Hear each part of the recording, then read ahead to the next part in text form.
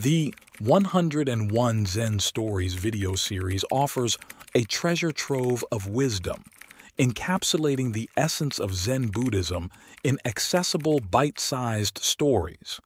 Perfect for anyone seeking peace in a bustling lifestyle, it promotes mindfulness, enhances self-awareness, and fosters a deeper connection with the present moment. A guide to tranquility and personal growth, these stories illuminate the path to a more serene and focused life. 1. Learning to be silent. The pupils of the Tendai school used to study meditation before Zen entered Japan. 4 of them who were intimate friends promised one another to observe 7 days of silence.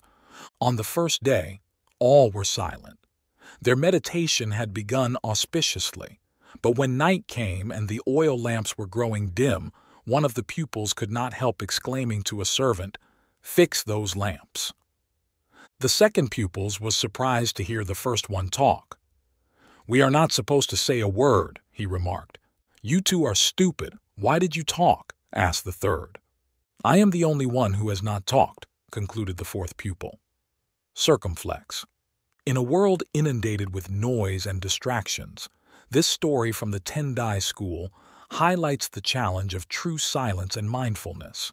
It reveals how easily intentions can be undermined by habitual reactions, emphasizing the importance of awareness and discipline in modern life. Amidst the constant bombardment of information and stimuli, practicing mindfulness is crucial for maintaining focus, cultivating inner peace, and enhancing self-awareness. This tale underscores the value of mindfulness in navigating the complexities of contemporary existence, encouraging individuals to foster a deeper connection with themselves and their surroundings through deliberate silence and reflection. 2. Finding a diamond on a muddy road. Gudo was the emperor's teacher of his time. Nevertheless, he used to travel alone as a wandering mendicant. Once when he was on his woes to Edo, the cultural and political center of the shogunate, he approached a little village named Takenaka. It was evening and a heavy rain was falling. Gudo was thoroughly wet. His straw sandals were in pieces. At a farmhouse near the village, he noticed 4 or 5 pairs of sandals in the window and decided to buy some dry ones. The woman who offered him the sandals, seeing how wet he was, invited him in to remain for the night at her home. Gudo accepted, thanking her. He entered and recited a sutra before the family shrine. He then was introduced to the woman's mother and to her children. Observing that the entire family was depressed, Gudo asked what was wrong. "My husband is a gambler and a drunkard," the housewife told him. "When he happens to win, he drinks and becomes abusive. When he loses, he borrows money from others. Sometimes when he becomes thoroughly drunk, he does not come home at all. What can I do?" "I will help him," said Gudo. "Here is some money. Get me a gallon of fine wine and something good to eat. Then you may retire. I will meditate before the shrine." When the man of the house returned about midnight, quite drunk, he bellowed, "Hey, wife, I am home. Have you something for me to eat?" "I have something for you," said Gudo. "I happened to get caught in the rain, and your wife kindly asked me to remain here for the night. In return, I have bought some wine and fish, so you might as well have them." The man was delighted. He drank the wine at once and laid himself down on the floor. Gudo sat in meditation beside him. In the morning when the husband awoke, he had forgotten about the previous night. "Who are you? Where do you come from?" he asked Gudo, who still was meditating. "I am Gudo of Kyoto, and I am going on to Edo," replied the Zen master. The man was utterly ashamed. He apologized profusely to the teacher of his emperor. Gudo smiled. "Everything in this life is impermanent," he explained. "Life is very brief. If you keep on gambling and drinking, you will have no time left to accomplish anything else, and you will cause your family to suffer too." The perception of the husband awoke as if from a dream. "You are right," he declared. How can I ever repay you for this wonderful teaching? Let me see you off and carry your things a little way." "If you wish," assented Gudo. The two started out. After they had gone 3 miles, Gudo told him to return. "Just another 5 miles," he begged Gudo. They continued on. "You may return now," suggested Gudo. "After another 10 miles," the man replied. "Return now," said Gudo, when the 10 miles had been passed. "I'm going to follow you all the rest of my life," declared the man. Modern Zen teachers in Japan spring from the lineage of a famous master who was the successor of Gudo. His name was Munan, the man who never turned back. In a world increasingly dominated by materialism and instant gratification, this story reminds us of the impermanence of life and the importance of mindfulness and compassion. Gudo's simple act of kindness and wisdom not only transformed a troubled household but also left a lasting legacy through his teachings. It illustrates that true change begins with understanding and empathy rather than judgment or force. This narrative encourages us to reflect on our actions and their impact on others, emphasizing that it's never too late to alter our path for the betterment of ourselves and those around us. Through mindfulness, we can navigate life's challenges with grace and leave a positive mark on the world just as Gudo did. 3. Is that so? The Zen Master. Hakuin was praised by his neighbors as one living a pure life. A beautiful Japanese girl whose parents owned a food store lived near him. Suddenly, without any warning, her parents discovered she was with child. This made her parents very angry. She would not confess who the man was, but after much harassment at last named Hakuin. In great anger, the parents went to the master. "Is that so?" was all he would say. After the child was born, it was brought to Hakuin. By this time he had lost his reputation, which did not trouble him, but he took very good care of the child. He obtained milk from his neighbors and everything else the little one needed. A year later, the girl mother could stand it no longer. She told her parents the truth, that the real father of the child was a young man who worked in the fish market. The mother and father of the girl at once went to Hakuin to ask his forgiveness, to apologize at length, and to get the child back again. Hakuin was willing. In yielding the child, all he said was, "Is that so?" Circumflex. Embracing uncertainty with grace, Hakuin's story teaches modern life's resilience. Amidst false accusations, he remained untroubled, focusing on care over reputation. His response, "Is that so?" exemplifies detachment from ego and judgment, urging us to handle life's unpredictability with composure and open-heartedness. This mindset fosters peace and adaptability in today's fast-paced world, emphasizing character and integrity over societal validation. This tale imparts a vital lesson for the contemporary era, advocating for the strength found in serenity and the importance of maintaining one's character in the face of unjust situations. It underscores the value of responding to life's challenges with a calm and open heart, rather than with defensiveness or aggression. This approach not only helps in navigating personal turmoil, but also in cultivating a more compassionate and understanding society. 4. Obedience. The Master Bankei's talks were attended not only by Zen students, but by persons of all ranks and sects. He never quoted sutras, nor indulged in scholastic dissertations. Instead, his words were spoken directly from his heart to the hearts of his listeners. His large audiences angered a priest of the Nichiren sect because the adherents had left to hear about Zen. The self-centered Nichiren priest came to the temple, determined to debate with Bankei. "Hey, Zen teacher," he called out. "Wait a minute. Whoever respects you will obey what you say, but a man like myself does not respect you. Can you make me obey you?" "Come up beside me, and I will show you," said Bankei. Proudly, the priest pushed his way through the crowd to the teacher. Benkei smiled. "Come over to my left side." The priest obeyed.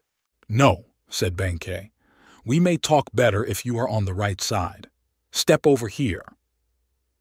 The priest proudly stepped over to the right. "You see," observed Benkei, "you are obeying me, and I think you are a very gentle person. Now sit down and listen." Circumflex. Benkei's approach to teaching, focusing on direct communication from heart to heart, underscores the power of authenticity and personal connection in conveying messages.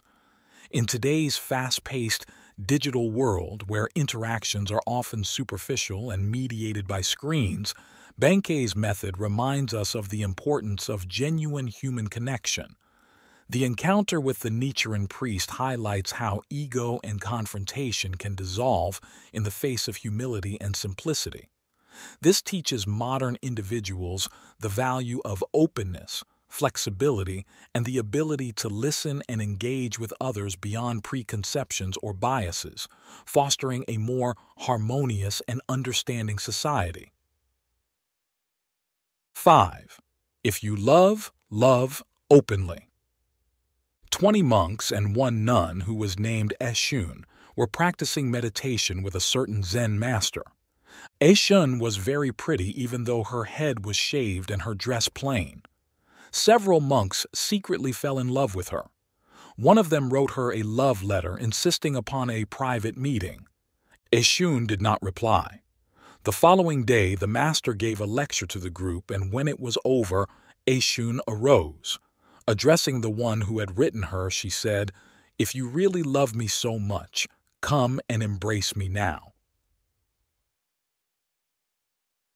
In a group of 20 monks and a nun named Eshun practicing Zen, Eshun's beauty attracted secret admirers despite her simple appearance. One monk's bold love letter prompted no direct response. Yet, after a lecture, Eshun publicly challenged him to prove his love, embodying transparency and confronting emotions directly. This story underscores the importance of honesty and courage in facing our feelings, especially in modern society where digital communication often replaces direct, meaningful interactions. It highlights the value of authenticity and personal integrity in navigating relationships, encouraging us to embrace vulnerability and express our true selves openly rather than hiding behind anonymity or societal expectations. 6. No loving, kindness. There was an old woman in China who had supported a monk for over 20 years. She had built a little hut for him and fed him while he was meditating. Finally, she wondered just what progress he had made in all this time. To find out, she obtained the help of a girl rich in desire.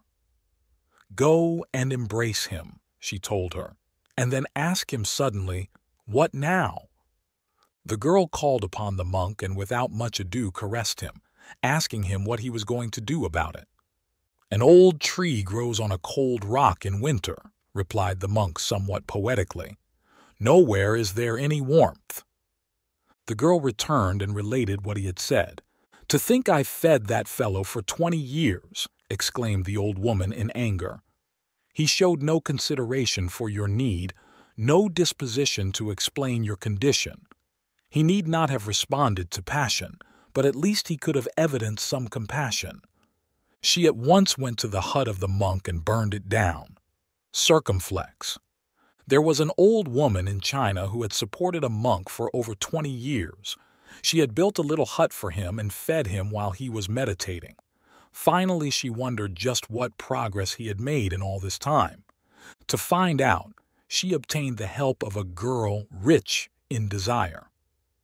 "Go and embrace him," she told her, "and then ask him suddenly, 'What now?'" The girl called upon the monk and without much ado caressed him, asking him what he was going to do about it. "An old tree grows on a cold rock in winter," replied the monk somewhat poetically. "Nowhere is there any warmth." The girl returned and related what he had said. "To think I fed that fellow for 20 years," exclaimed the old woman in anger. "He showed no consideration for your need, no disposition to explain your condition. He need not have responded to passion, but at least he could have evidenced some compassion." She at once went to the hut of the monk and burned it down. 7. Announcement. Tanzan wrote 60 postal cards on the last day of his life and asked an attendant to mail them. Then he passed away. The cards read, "I am departing from this world. This is my last announcement. Tanzan, July 27th, 1892 circumflex." In a world saturated with digital noise, Tanzan's final act of writing postal cards underscores the profound value of personal, tangible communication.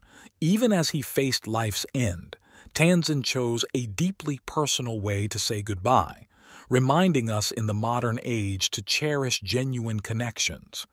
Amidst the ephemeral nature of social media and emails, his story encourages us to prioritize meaningful interactions that leave lasting impressions, teaching us that, in moments of farewell, the medium of our message can be as significant as the message itself.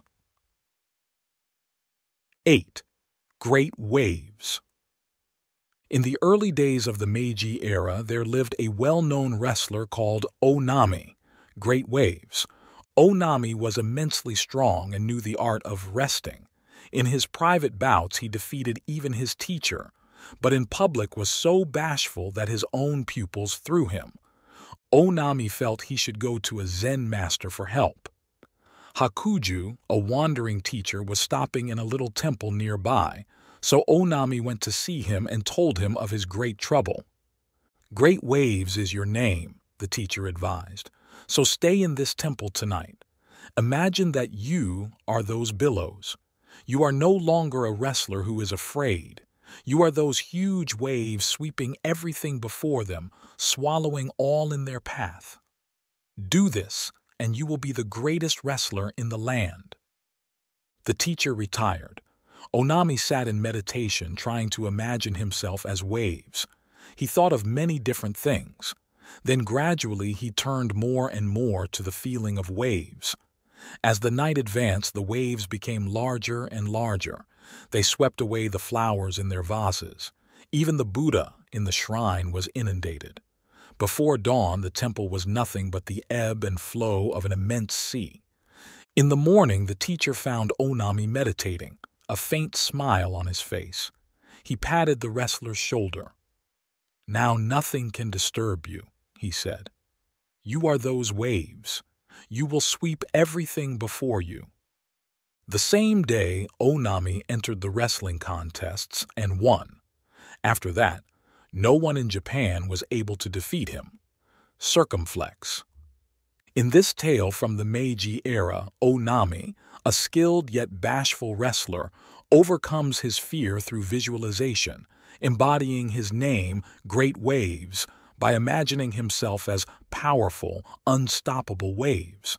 This ancient story teaches modern lessons about the power of mindset and visualization in overcoming personal barriers. By adopting a mental image that embodies strength and confidence, one can transform internal fears into triumphs. It underscores the importance of self-belief and the mental aspect of challenges, a principle highly relevant in today's world where psychological barriers often impede potential. 9. The moon cannot be stolen. Ryokan, a Zen master, lived the simplest kind of life in a little hut at the foot of a mountain. One evening, a thief visited the hut only to discover there was nothing in it to steal. Ryokan returned and caught him. "You may have come a long way to visit me," he told the prowler, "and you should not return empty-handed. Please take my clothes as a gift." The thief was bewildered. He took the clothes and slunk away. Ryokan sat naked, watching the moon. "Poor fellow," he mused. "I wish I could give him this beautiful moon." Circumflex. Ryokan's tale, a Zen master who offered his clothes to a thief, embodies profound life lessons.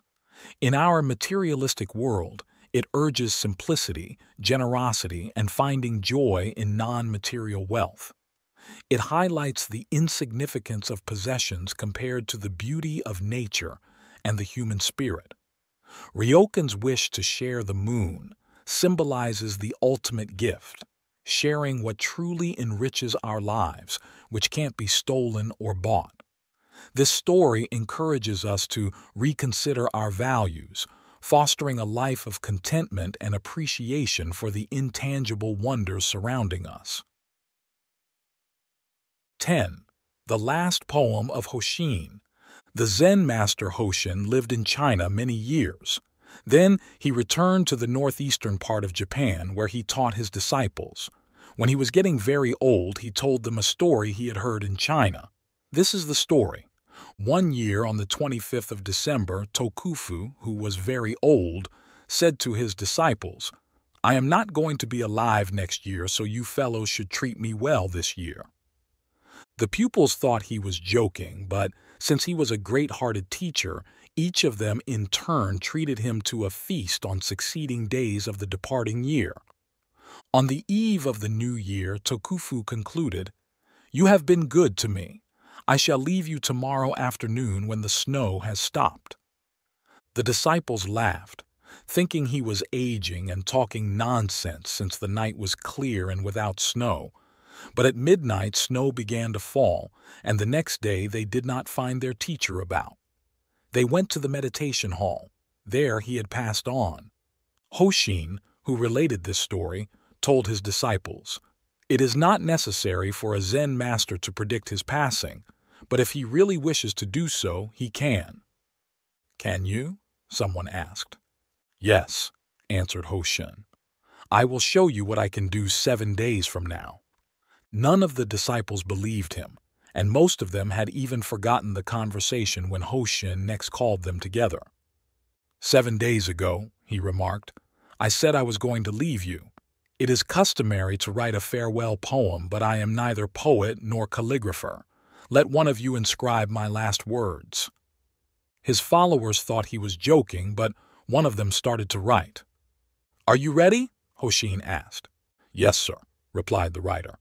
Then Hoshin dictated, "I came from brilliancy and returned to brilliancy. What is this?" The poem was 1 line short of the customary 4, so the disciple said, "Master, we are 1 line short." Hoshin, with the roar of a conquering lion, shouted "Ka!" and was gone, circumflex. Embrace the transient nature of life, recognizing the significance of mindfulness and gratitude.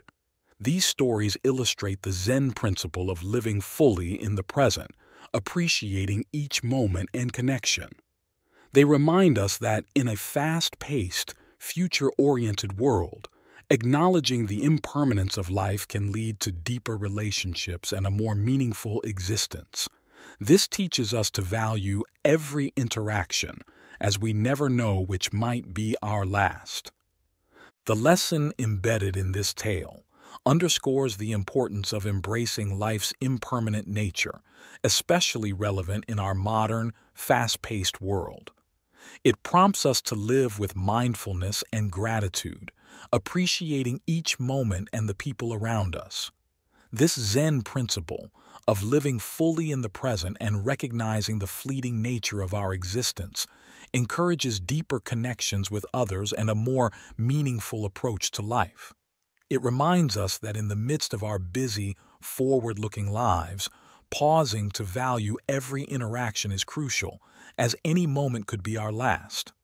This story serves as a poignant reminder to cherish the now, fostering a life filled with richer relationships and experiences. 11. The Story of Shunkai. The exquisite Shunkai, whose other name was Suzu, was compelled to marry against her wishes when she was quite young. Later, after this marriage had ended, she attended the university, where she studied philosophy. To see Shunkai was to fall in love with her. Moreover, wherever she went, she herself fell in love with others. Love was with her at the university, And afterwards, when philosophy did not satisfy her, and she visited a temple to learn about Zen, the Zen students fell in love with her. Shunkai's whole life was saturated with love. At last, in Kyoto, she became a real student of Zen. Her brothers in the sub-temple of Kennen praised her sincerity. One of them proved to be a congenial spirit and assisted her in the mastery of Zen. The abbot of Kennen, Mokurai, Silent Thunder, was severe. He kept the precepts himself and expected his priests to do so. In modern Japan, whatever zeal these priests have lost of Buddhism, they seem to have gained for their wives. Mokurai used to take a broom and chase the women away when he found them in any of his temples, but the more wives he swept out, the more seemed to come back. In this particular temple, the wife of the head priest became jealous of Shunkai's earnestness and beauty. Hearing the students praise her serious Zen made this wife squirm and itch. Finally, she spread a rumor about Shunkai and the young man who was her friend. As a consequence, he was expelled and Shunkai was removed from the temple. I may have made the mistake of love, thought Shunkai, but the priest's wife shall not remain in the temple either if my friend is to be treated so unjustly. Shunkai, the same night, with a can of kerosene, set fire to the 500-year-old temple and burned it to the ground. In the morning, she found herself in the hands of the police. A young lawyer became interested in her and endeavored to make her sentence lighter. "Do not help me," she told him. "I might decide to do something else which would only imprison me again." At last, a sentence of 7 years was completed, and Shunkai was released from the prison, where the 60-year-old warden had become enamored of her. But now everyone looked upon her as a jailbird. No one would associate with her. Even the Zen people, who are supposed to believe in enlightenment in this life and with this body, shunned her. Zen, Shunkai found, was one thing and the followers of Zen quite another. Her relatives would have nothing to do with her. She grew sick, poor, and weak. She met a Shinshu priest who taught her the name of the Buddha of love, and in this Shunkai found some solace and peace of mind. She passed away when she was still exquisitely beautiful and hardly 30 years old.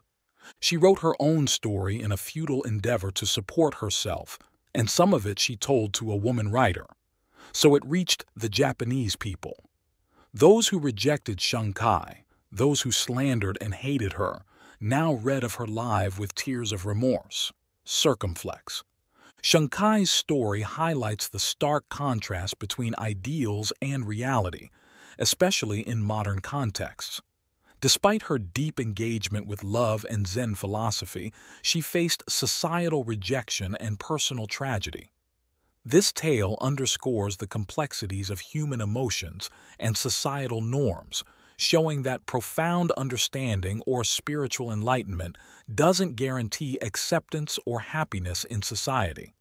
It illustrates the challenges of reconciling one's inner life with external realities, reminding us that judgments and actions can have lasting impacts on others. Shunkai's journey from love to ostracization reveals the enduring need for compassion, understanding, and the courage to live authentically despite societal pressures. 12. Happy Chinaman. Anyone walking about Chinatowns in America will observe statues of a stout fellow carrying a linen sack. Chinese merchants call him Happy Chinaman or Laughing Buddha. This Hotei lived in the Tang dynasty. He had no desire to call himself a Zen master or to gather many disciples around him. Instead, he walked the streets with a big sack into which he would put gifts of candy, fruit, or donuts. These he would give to children who gathered around him in play. He established a kindergarten of the streets. Whenever he met a Zen devotee, he would extend his hand and say, "Give me 1 penny." Once, as he was about to play work, another Zen master happened along and inquired, "What is the significance of Zen?" Hotei immediately plopped his sack down on the ground in silent answer. "Then," asked the other, "what is the actualization of Zen?" At once the happy Chinaman swung the sack over his shoulder and continued on his way. Circumflex.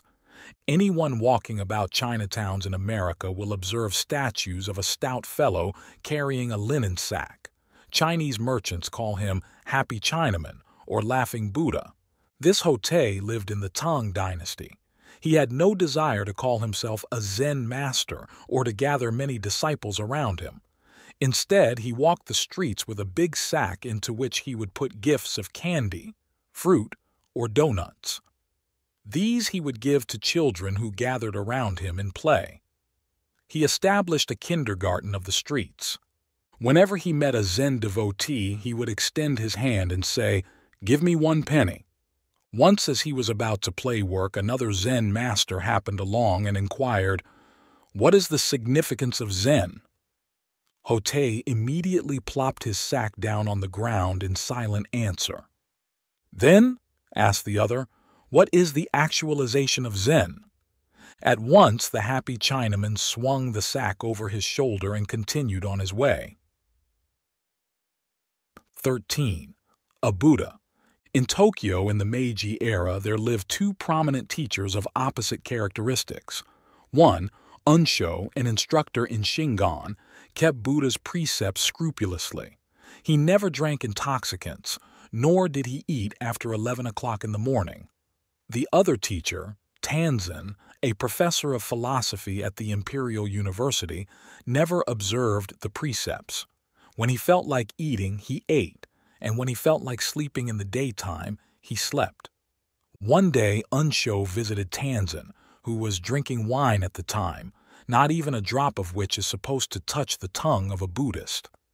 "Hello, brother," Tanzen greeted him. "Won't you have a drink?" "I never drink," exclaimed Unsho solemnly. "One who does not drink is not even human," said Tanzen. "Do you mean to call me inhuman just because I do not indulge in intoxicating liquids?" exclaimed Unsho in anger. "Then if I am not human, what am I?" "A Buddha," answered Tanzen. In modern life, the story of Unsho and Tanzen teaches the importance of balance and understanding diverse perspectives. While Unsho strictly adheres to traditional rules, Tanzen embraces flexibility and personal fulfillment. This contrast highlights that rigidly following norms without considering personal values or the context may limit one's experience and growth. Tanzen's playful response suggests that strict adherence to rules does not necessarily make one superior. It's the balance and understanding of one's own path that truly matters. It encourages embracing individuality while respecting different approaches to life.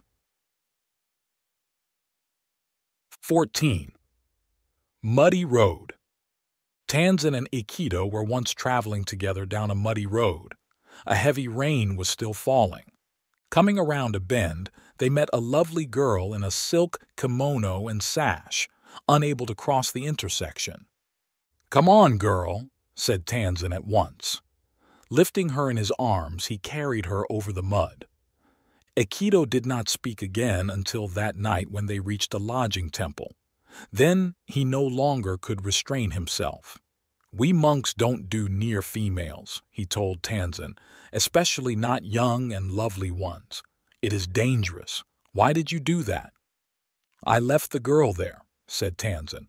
"Are you still carrying her?" Circumflex.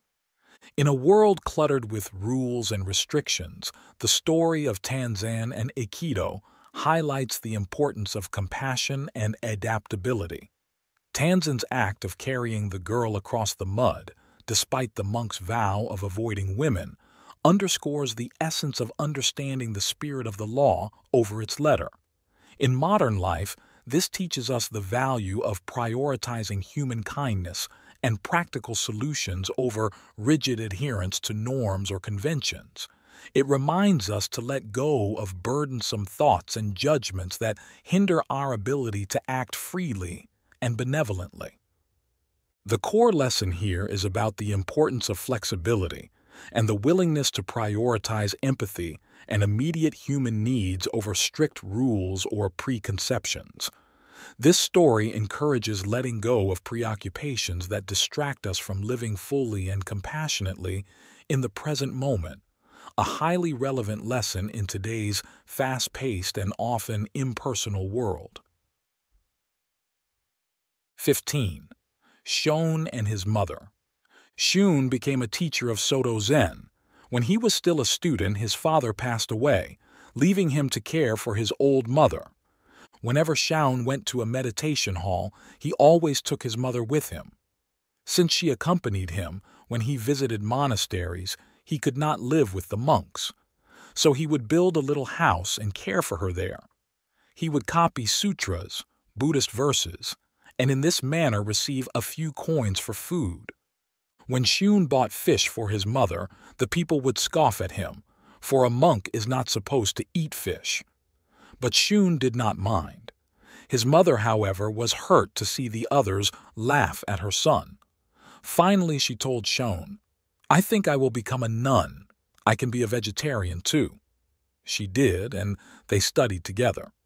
Shun was fond of music and was a master of the harp, which his mother also played.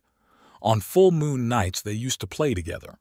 One night a young lady passed by their house and heard music.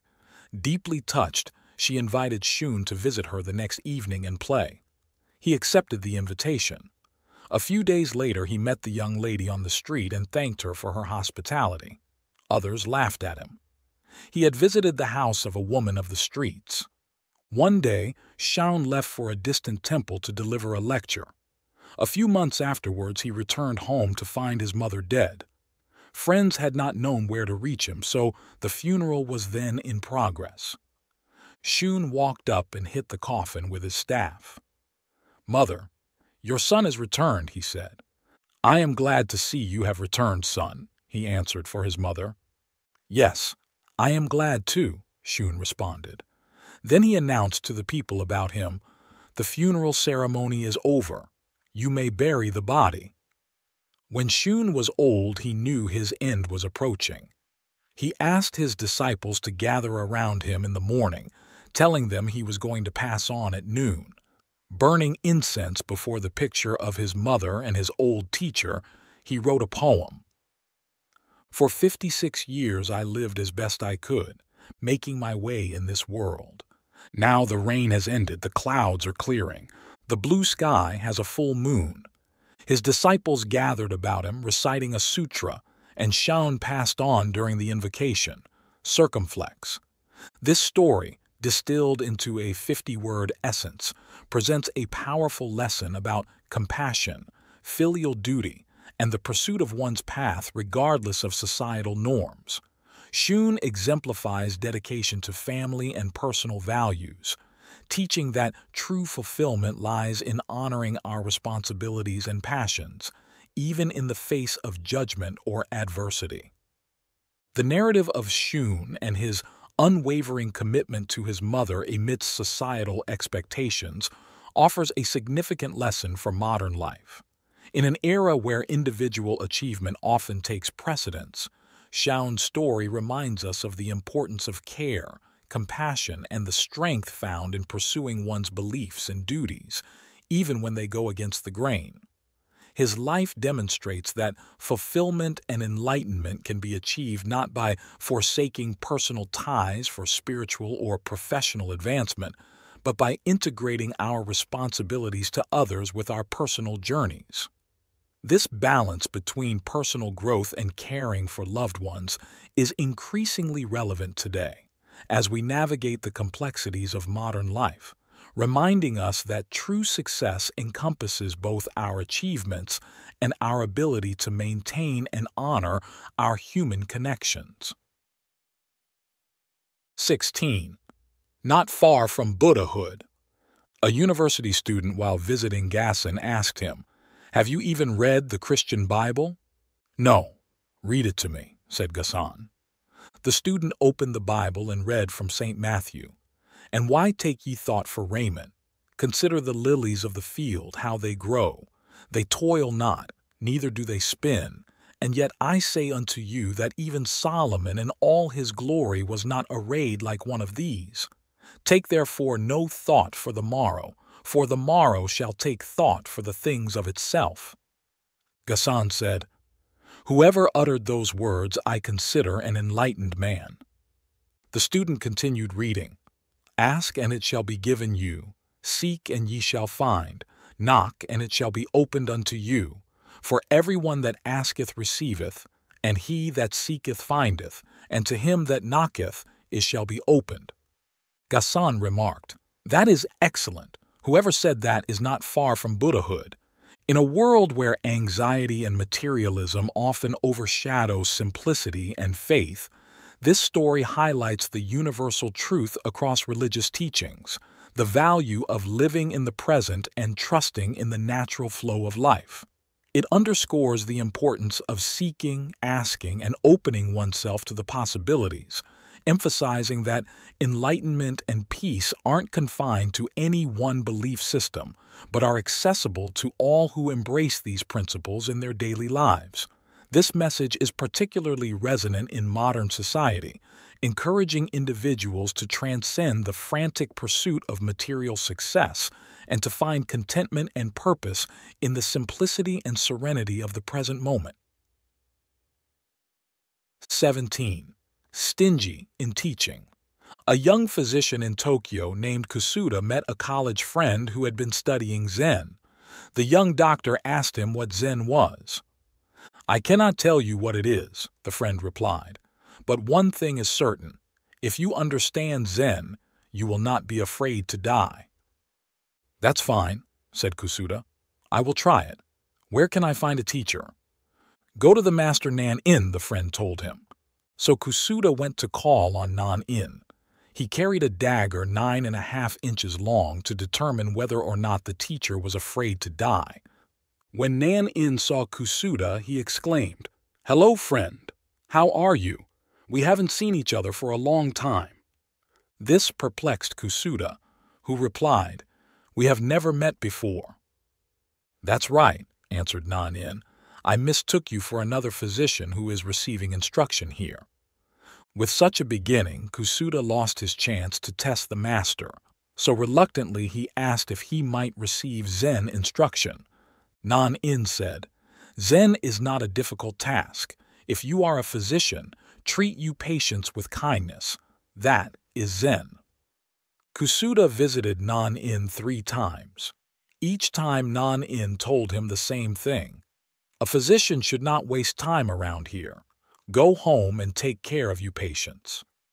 It was not yet clear to Kusuda how such teaching could remove the fear of death. So on his 4th visit he complained, "My friend told me when one learns Zen one loses the fear of death. Each time I come here all you tell me is to take care of my patients. I know that much. If that is your so-called Zen, I am not going to visit you anymore." Nan-in smiled and patted the doctor. "I have been too strict with you. Let me give you a koan." He presented Kusuda with Joshu's Mu to work over, which is the first mind-enlightening problem in the book called The Gateless Gate. Kusuda pondered this problem of Mu, no thing, for 2 years. At length he thought he had reached certainty of mind, but his teacher commented, "You are not in yet." Kusuda continued in concentration for another 1.5 years. His mind became placid. Problems dissolved. No thing became the truth. He served his patients well, and without even knowing it, he was free from concern over life and death. Then when he visited Nan-in, his old teacher just smiled, circumflex. In modern life, we often seek complex solutions to our fears and challenges, focusing outwardly. This story illustrates the profound simplicity within Zen philosophy. True understanding and peace come from fulfilling our roles with compassion and mindfulness. The physician's journey from seeking to test his teacher's fear of death to embodying Zen through dedicated patient care reveals a fundamental truth. By engaging deeply in our daily responsibilities and embracing the present moment, we can dissolve our fears, including the fear of death. This narrative encourages us to look inward and find meaning in our actions, teaching us that enlightenment and peace are achievable through simple, sincere engagement with life's duties. 18. A parable. Buddha told a parable in a sutra. A man traveling across a field encountered a tiger. He fled, the tiger after him. Coming to a precipice, he caught hold of the root of a wild vine and swung himself down over the edge. The tiger sniffed at him from above. Trembling, the man looked down to where, far below, another tiger was waiting to eat him. Only the vine sustained him. 2 mice, one white and one black, little by little started to gnaw away the vine. The man saw a luscious strawberry near him. Grasping the vine with one hand, he plucked the strawberry with the other. How sweet it tasted! Circumflex. In a modern world full of challenges and dangers, akin to the tigers and precarious vine in Buddha's parable, we often find ourselves facing threats from many directions. The story symbolizes life's fragility and the constant presence of danger represented by the tigers and the gnawing mice. Yet, it also teaches us about the importance of living in the moment and appreciating the joys and pleasures available to us, no matter how small they may seem. The act of tasting the strawberry signifies the ability to find happiness and contentment even in the midst of peril and uncertainty. It's a reminder to not lose sight of the beauty and sweetness life offers despite the inevitable challenges and fears we face. 19. The first principle. When one goes to Obaku Temple in Kyoto, he sees carved over the gate the words, "The first principle." The letters are unusually large, and those who appreciate calligraphy always admire them as being a masterpiece. They were drawn by Kozin 200 years ago. When the master drew them, he did so on paper, from which the workman made the large carving in wood. As Kozin sketched the letters, a bold pupil was with him who had made several gallons of ink for the calligraphy, and who never failed to criticize his master's work. "That is not good," he told Kozin after his first effort. "How is this one?" "Poor. Worse than before," pronounced the pupil. Kozin patiently wrote one sheet after another until 84 first principles had accumulated, still without the approval of the pupil. Then when the young man stepped outside for a few moments, Kozin thought, "Now this is my chance to escape his keen eye," and he wrote hurriedly, with a mind free from distraction, "The first principle." "A masterpiece," pronounced the pupil. Circumflex. When one goes to Obaku Temple in Kyoto, he sees carved over the gate the words, "The first principle." The letters are unusually large, and those who appreciate calligraphy always admire them as being a masterpiece. They were drawn by Kozin 200 years ago. When the master drew them, he did so on paper, from which the workman made the large carving in wood. As Kozin sketched the letters, a bold pupil was with him who had made several gallons of ink for the calligraphy, and who never failed to criticize his master's work. "That is not good," he told Kozin after his first effort. "How is this one?" "Poor. Worse than before," pronounced the pupil. Kozin patiently wrote one sheet after another until 84 first principles had accumulated, still without the approval of the pupil. Then when the young man stepped outside for a few moments, Kozin thought, "Now this is my chance to escape his keen eye," and he wrote hurriedly, with a mind free from distraction, "The first principle." "A masterpiece," pronounced the pupil. 20. A mother's advice. Jiun, a shogun master, was a well-known Sanskrit scholar of the Tokugawa era. When he was young, he used to deliver lectures to his brother students. His mother heard about this and wrote him a letter. "Son, I do not think you became a devotee of the Buddha because you desired to turn into a walking dictionary for others. There is no end to information and commentation, glory and honor. I wish you would stop this lecture business. Shut yourself up in a little temple in a remote part of the mountain. Devote your time to meditation and in this way attain true realization. Circumflex. In a world overwhelmed by the constant flood of information, the story of Jiun, a shogun master and Sanskrit scholar, offers a poignant lesson. His mother's advice reflects a timeless wisdom. True knowledge and enlightenment come not from external accolades or endless learning, but from introspection and inner peace. In today's digital age, where information is incessant and distractions are omnipresent, her counsel is more relevant than ever. It urges us to find solace in solitude, to disconnect in order to truly connect with ourselves, and to prioritize the quality of our knowledge over its quantity. This narrative encourages a return to simplicity, advocating for a life where understanding and personal growth are derived from within, not without. 21. The sound of one hand. The master of Kennen Temple was Mokurai, Silent Thunder. He had a little protege named Toyo who was only 12 years old. Toyo saw the older disciples visit the master's room each morning and evening to receive instruction in Sanzen or personal guidance in which they were given koans to stop mind wandering. Toyo wished to do Sanzen also. "Wait a while," said Mokurai. "You are too young." But the child insisted, so the teacher finally consented. In the evening, little Toyo went at the proper time to the threshold of Mokurai's Sanzen room. He struck the gong to announce his presence, bowed respectfully 3 times outside the door, and went to sit before the master in respectful silence. "You can hear the sound of 2 hands when they clap together," said Mokurai. "Now show me the sound of one hand." Toyo bowed and went to his room to consider this problem. From his window he could hear the music of the geishas. "Ah, I have it," he proclaimed. The next evening, when his teacher asked him to illustrate the sound of one hand, Toyo began to play the music of the geishas. "No, no," said Mokurai. "That will never do. That is not the sound of one hand. You've not got it at all."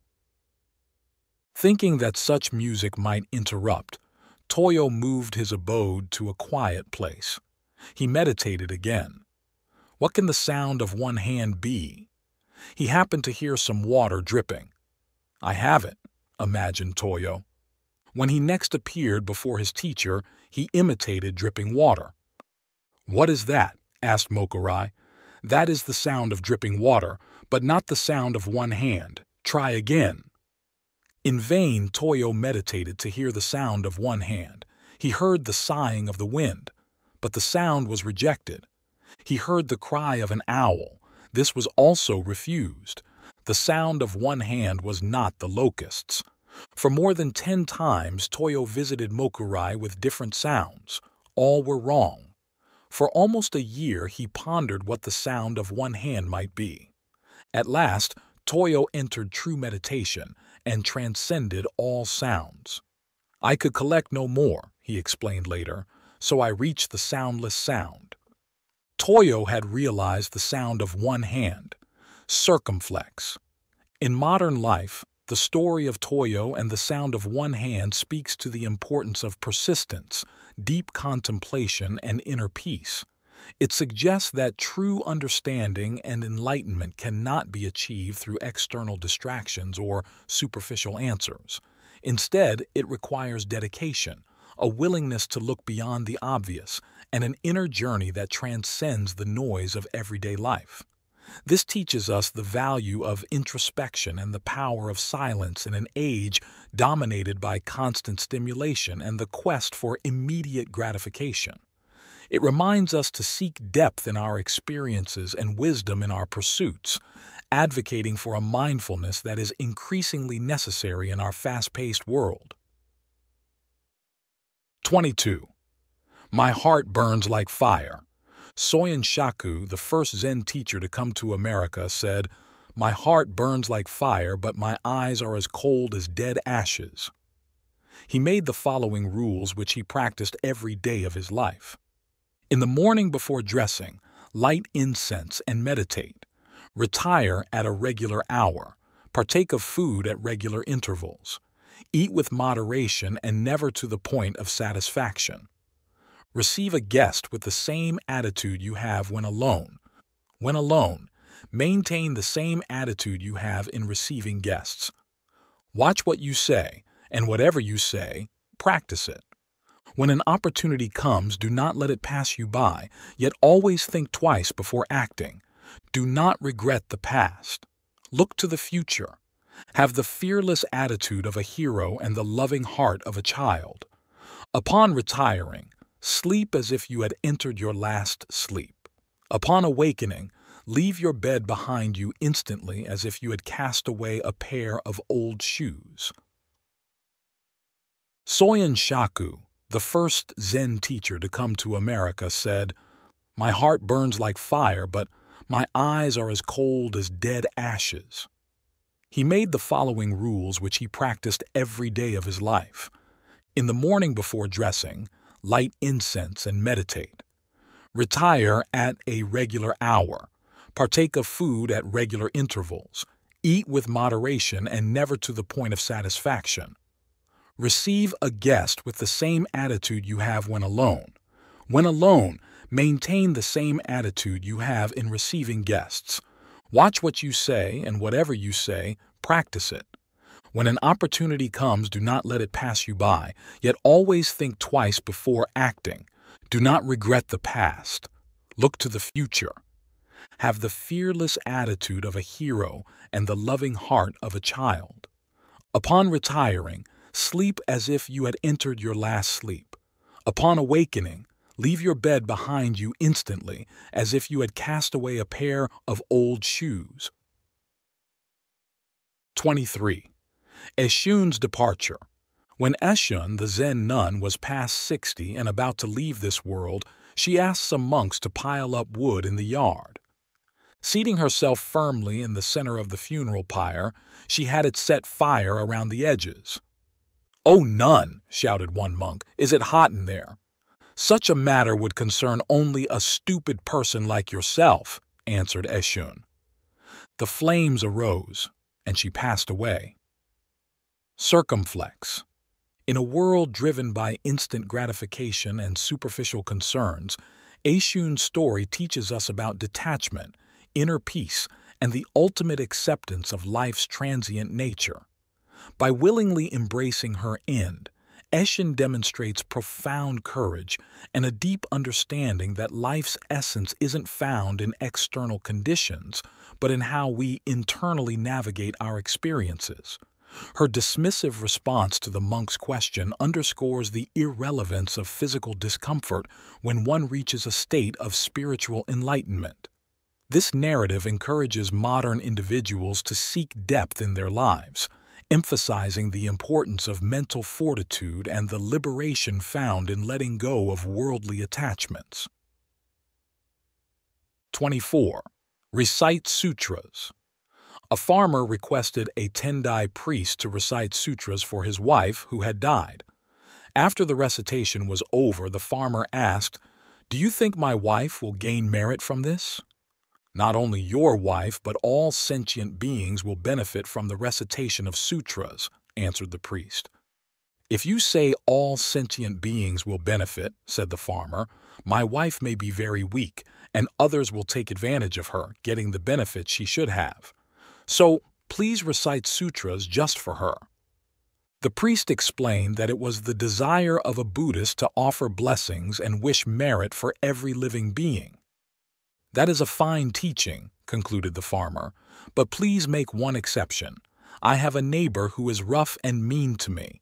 Just exclude him from all those sentient beings."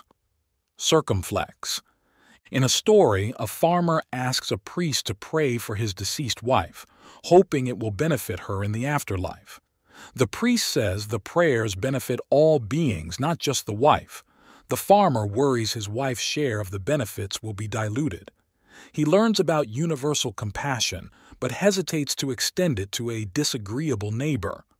This tale mirrors modern life, teaching us about inclusivity, compassion, and the challenge of applying these ideals universally.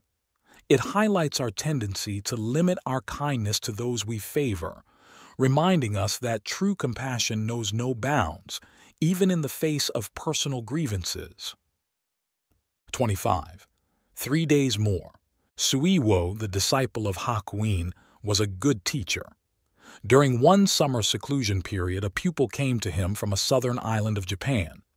Suiwo gave him the problem: hear the sound of one hand. The pupil remained 3 years but could not pass the test. One night he came in tears to Suiwo. "I must return south in shame and embarrassment," he said, "for I cannot solve my problem." "Wait 1 week more and meditate constantly," advised Suiwo. Still no enlightenment came to the pupil. "Try for another week," said Suiwo. The pupil obeyed, but in vain. Still another week. Yet this was of no avail.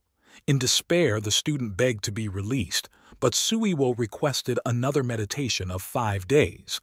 They were without result. Then he said, "Meditate for 3 days longer. Then if you fail to attain enlightenment, you had better kill yourself."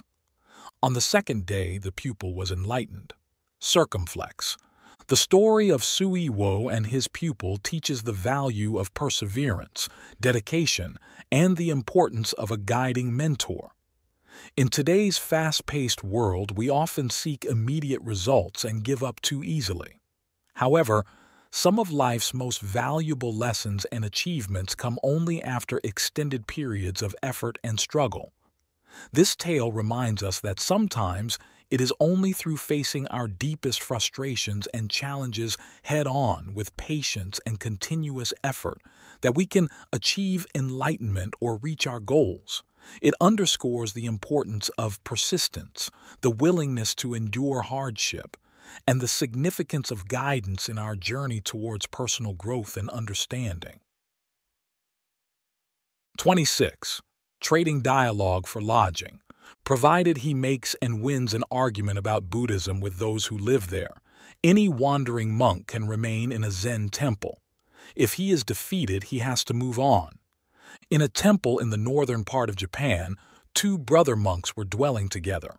The elder one was learned, but the younger one was stupid and had but one eye. A wandering monk came and asked for lodging, properly challenging them to a debate about the sublime teaching. The elder brother, tired that day from much studying, told the younger one to take his place. "Go and request the dialogue in silence," he cautioned. So the young monk and the stranger went to the shrine and sat down. Shortly afterwards, the traveler rose and went in to the elder brother and said, "Your young brother is a wonderful fellow. He defeated me." "Relate the dialogue to me," said the elder one. "Well," explained the traveler, "first I held up one finger, representing Buddha, the enlightened one. So he held up 2 fingers, signifying Buddha and his teaching. I held up 3 fingers, representing Buddha, his teaching, and his followers, living the harmonious life. Then he shook his clenched fist in my face, indicating that all 3 come from one realization. Thus he won, and so I have no right to remain here." With this, the traveler left. "Where is that fellow?" asked the younger one, running in to his elder brother. "I understand you won the debate." "Won nothing. I'm going to beat him up." "Tell me the subject of the debate," asked the elder one. "Why, the minute he saw me, he held up one finger, insulting me by insinuating that I have only one eye. Since he was a stranger, I thought I would be polite to him, so I held up 2 fingers, congratulating him that he has 2 eyes. Then the impolite wretch held up 3 fingers, suggesting that between us we only have 3 eyes. So I got mad and started to punch him, but he ran out and that ended it." Circumflex. In this tale, a misunderstanding between the monks and a wandering monk turns into a profound lesson about perception and communication. The younger monk, perceived as unlearned and simple, unwittingly wins a debate on Buddhism without even realizing it. This story underscores the idea that wisdom and insight can come from unexpected places, and that victory in debate or life isn't always about what is spoken, but what is understood. In modern life, this teaches us the importance of open-mindedness, the value of nonverbal communication, and the beauty of finding depth in simplicity. It reminds us that true understanding and enlightenment often lie beyond words and that assumptions can blind us to the wisdom in others. 27. The Voice of Happiness. After Bunkei had passed away, a blind man who lived near the master's temple told a friend, "Since I am blind, I cannot watch a person's face, so I must judge his character by the sound of his voice. Ordinarily, when I hear someone congratulate another upon his happiness or success, I also hear a secret tone of envy. When condolence is expressed for the misfortune of another, I hear pleasure and satisfaction, as if the one condoling was really glad there was something left to gain in his own world." In all my experience, however, Bunkai's voice was always sincere. Whenever he expressed happiness, I heard nothing but happiness, and whenever he expressed sorrow, sorrow was all I heard. Circumflex. This story underscores the rarity of genuine empathy in today's society. It highlights how often people mask their true feelings of envy or satisfaction at others' expense under the guise of congratulations or condolences. Bunkei's sincerity, evident in his unfeigned emotion, sets a standard for authentic human connections. His example teaches us the value of true empathy and honesty in interactions. In an age of superficial connections, this lesson emphasizes the importance of being genuinely happy for others' successes and sincerely compassionate during their times of distress. 28. Open your own treasure house. Daiju visited the master Baso in China. Baso asked, "What do you seek?" "Enlightenment," replied Daiju. "You have your own treasure house. Why do you search outside?" Baso asked. Daiju inquired, "Where is my treasure house?" Baso answered, "What you are asking is your treasure house." Daiju was delighted. Ever after he urged his friends, "Open your own treasure house and use those treasures." Circumflex. In modern life, this story underscores the importance of recognizing and utilizing our inherent potential and wisdom. Often, we seek happiness and fulfillment externally, overlooking the vast resources within us. Master Baso's dialogue with Daiju highlights the realization that enlightenment, or personal fulfillment, isn't found in external pursuits, but by introspecting and tapping into our inner strengths and capabilities. This tale encourages self-reliance, urging us to explore and utilize our own capabilities to navigate life's challenges, emphasizing that the key to contentment and success lies within us, not in external validations or acquisitions. 29. No water, no moon. When the nun Chiyono studied Zen under Buko of Engaku, she was unable to attain the fruits of meditation for a long time. At last, one moonlit night, she was carrying water in an old pail bound with bamboo. The bamboo broke and the bottom fell out of the pail, and at that moment Chiyono was set free. In commemoration, she wrote a poem. "In this way and that I tried to save the old pail, since the bamboo strip was weakening and about to break, until at last the bottom fell out. No more water in the pail, no more moon in the water." Circumflex. In a modern context, Chiyono's story exemplifies the liberation found in releasing attachment to outcomes and material possessions. Struggling to maintain the pail, akin to clinging to preconceived notions or material goods, prevents spiritual and personal growth. The moment the pail breaks, Chiyono experiences enlightenment, symbolizing the peace and freedom that come with letting go of attachments. This teaches us to embrace impermanence, understanding that true contentment and enlightenment come from acceptance and living in the present, rather than holding on to the past or fearing the future. It's a reminder to focus on the essence of experiences rather than their form. 30. Calling Card. Keichu, the great Zen teacher of the Meiji era, was the head of Tofuku, a cathedral in Kyoto. One day the governor of Kyoto called upon him for the first time. His attendant presented the card of the governor, which read, "Kitagaki, governor of Kyoto." "I have no business with such a fellow," said Keichu to his attendant. "Tell him to get out of here." The attendant carried the card back with apologies. "That was my error," said the governor, and with a pencil he scratched out the words, "Governor of Kyoto." "Ask your teacher again."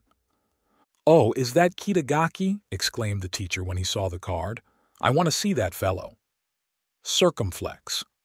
In a modern world often defined by titles and status, this story reminds us to look beyond superficial labels to the essence of individuals. The Zen teacher's initial refusal to meet with the governor because of his title, and subsequent willingness once the title was removed, underscores the importance of recognizing each person's inherent value rather than their societal role. It teaches us to foster connections based on genuine human qualities, not on the perceived power or prestige attached to one's position. This lesson is crucial today, where social hierarchies can overshadow the fundamental respect and equality every person deserves. 31. Everything is best. When Banzan was walking through a market, he overheard a conversation between a butcher and his customer. "Give me the best piece of meat you have," said the customer. "Everything in my shop is the best," replied the butcher. "You cannot find here any piece of meat that is not the best." At these words, Banzan became enlightened. Circumflex. In the story, Keichu teaches a powerful lesson about humility and authenticity in human interactions. Stripped of titles and societal positions, we are encouraged to engage with each other on a more genuine, human level. This principle holds profound relevance in today's modern life, where social media and professional titles often overshadow the value of true, unpretentious connections. It reminds us that real respect and understanding come not from one's status or achievements, but from our willingness to see beyond these superficial layers to the individual's true essence.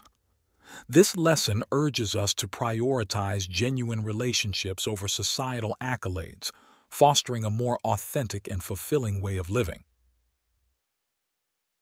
32. Inch-time Foot Gem. A lord asked Taquan, a Zen teacher, to suggest how he might pass the time.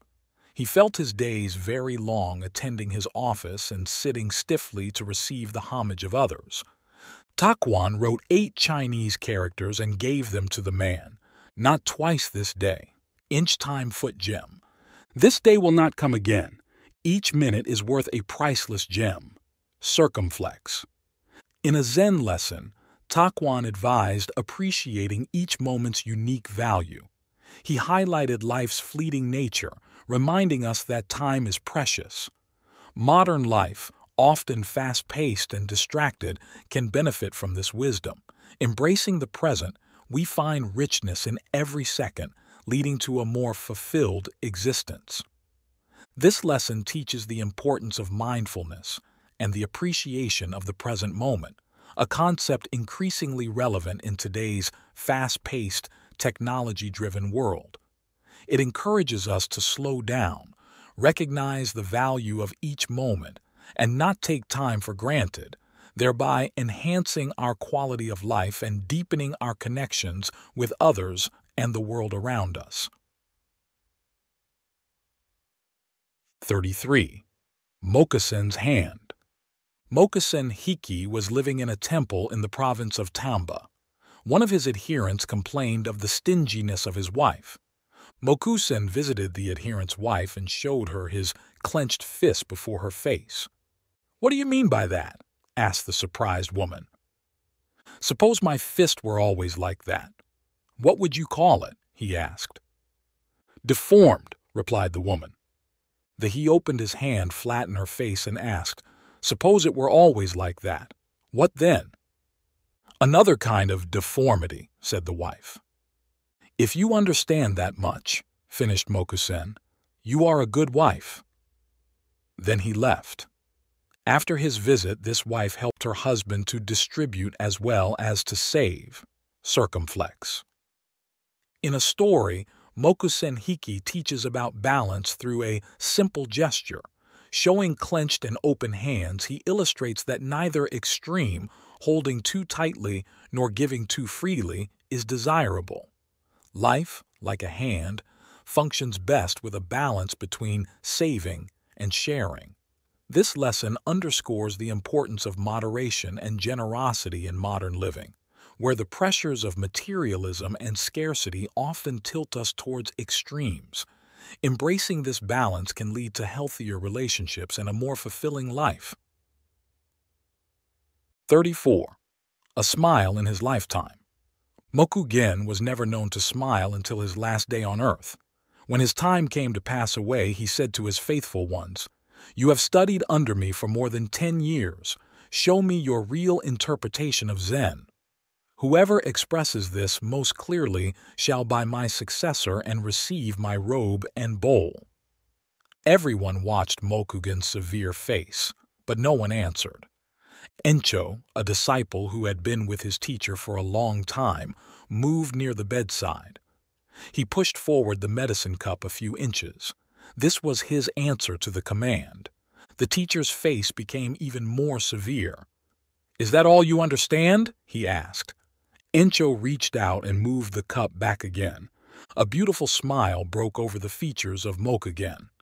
"You rascal," he told Encho, "you worked with me 10 years and have not yet seen my whole body. Take the robe and bowl. They belong to you." Circumflex.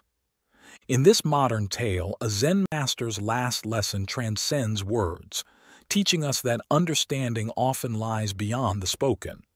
Encho's silent gestures, moving a medicine cup back and forth, embody the essence of Zen: presence, mindfulness, and the significance of actions over words.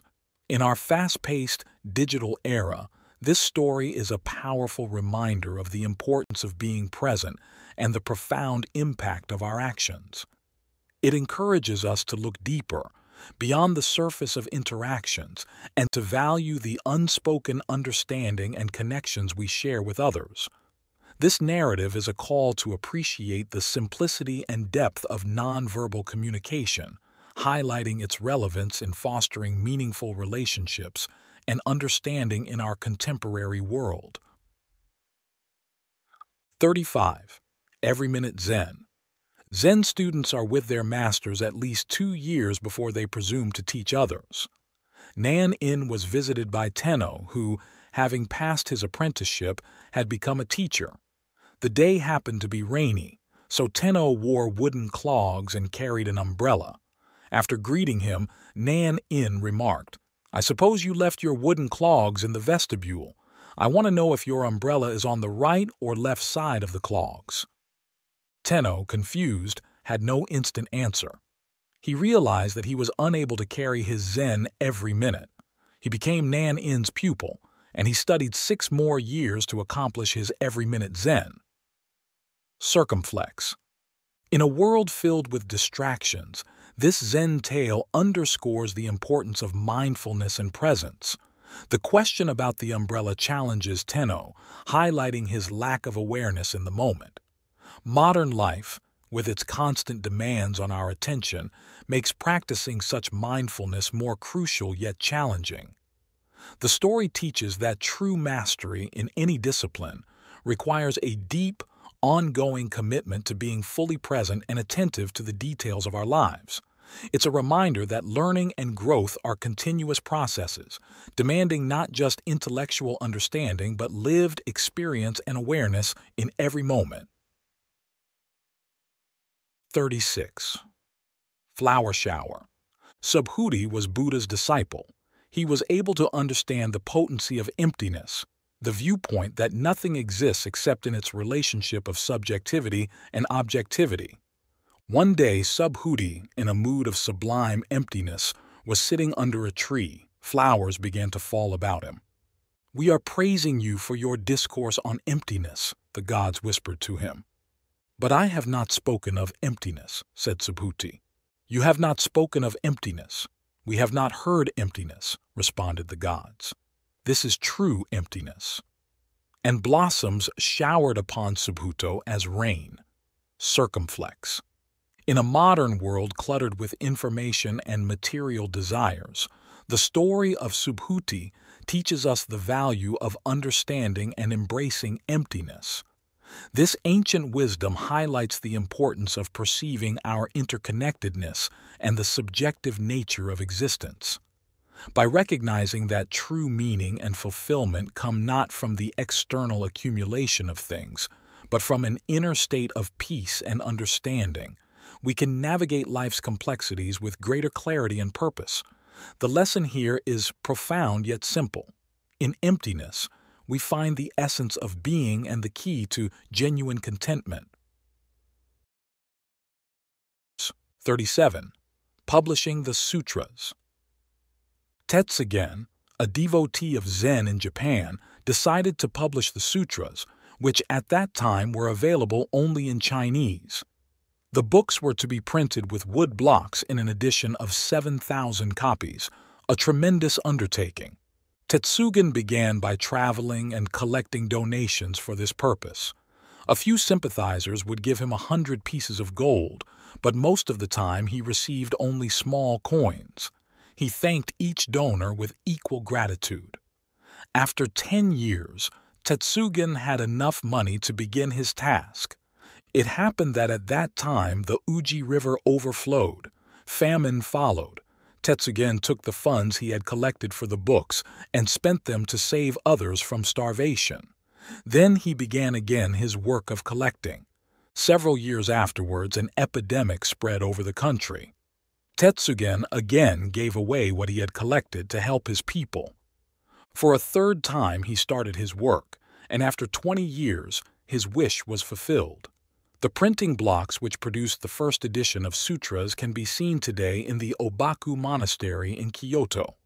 The Japanese tell their children that Tetsugen made 3 sets of sutras, and that the first 2 invisible sets surpass even the last. Circumflex. Tetsugen's story illuminates perseverance, compassion, and the true essence of wealth. In modern life, it reminds us that true success isn't measured by material achievements, but by our impact on others' lives. His dedication to altruism over personal goals underscores the value of selflessness.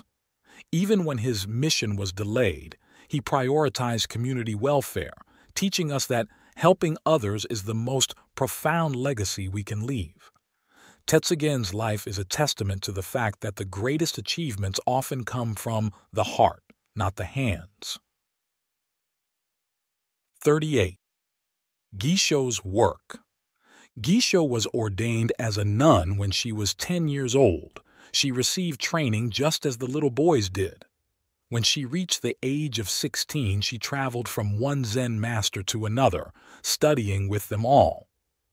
She remained 3 years with Unzan, 6 years with Gukkei, but was unable to obtain a clear vision. At last, she went to the master Inzan. Inzan showed her no distinction at all on account of her sex. He scolded her like a thunderstorm. He cuffed her to awaken her inner nature. Gisho remained with Inzan 13 years, and then she found that which she was seeking. In her honor, Inzan wrote a poem. This nun studied 13 years under my guidance. In the evening she considered the deepest koans. In the morning she was wrapped in other koans. The Chinese nun Tetsuma surpassed all before her, and since Mujaku none has been so genuine as this Gisho. Yet there are many more gates for her to pass through. She should receive still more blows from my iron fist. After Gisho was enlightened, she went to the province of Banshu, started her own Zen temple, and taught 200 other nuns until she passed away 1 year in the month of August. Circumflex. This story exemplifies perseverance, equality, and the pursuit of enlightenment. Gisho's journey shows that regardless of gender, achieving understanding requires dedication and hard work. Her progression under various masters, culminating in enlightenment under Inzan, underscores the importance of resilience and open-mindedness in overcoming obstacles and biases. In today's fast-paced world where distractions are rampant, Gisho's tale reminds us to stay focused on our goals, seek guidance without prejudice, and embrace challenges as opportunities for growth. It celebrates the breaking of gender norms and highlights the universal potential for spiritual and personal development. 39. Sleeping in the daytime. The master Soyen Shaku passed from this world when he was 61 years of age. Fulfilling his life's work, he left a great teaching, far richer than that of most Zen masters.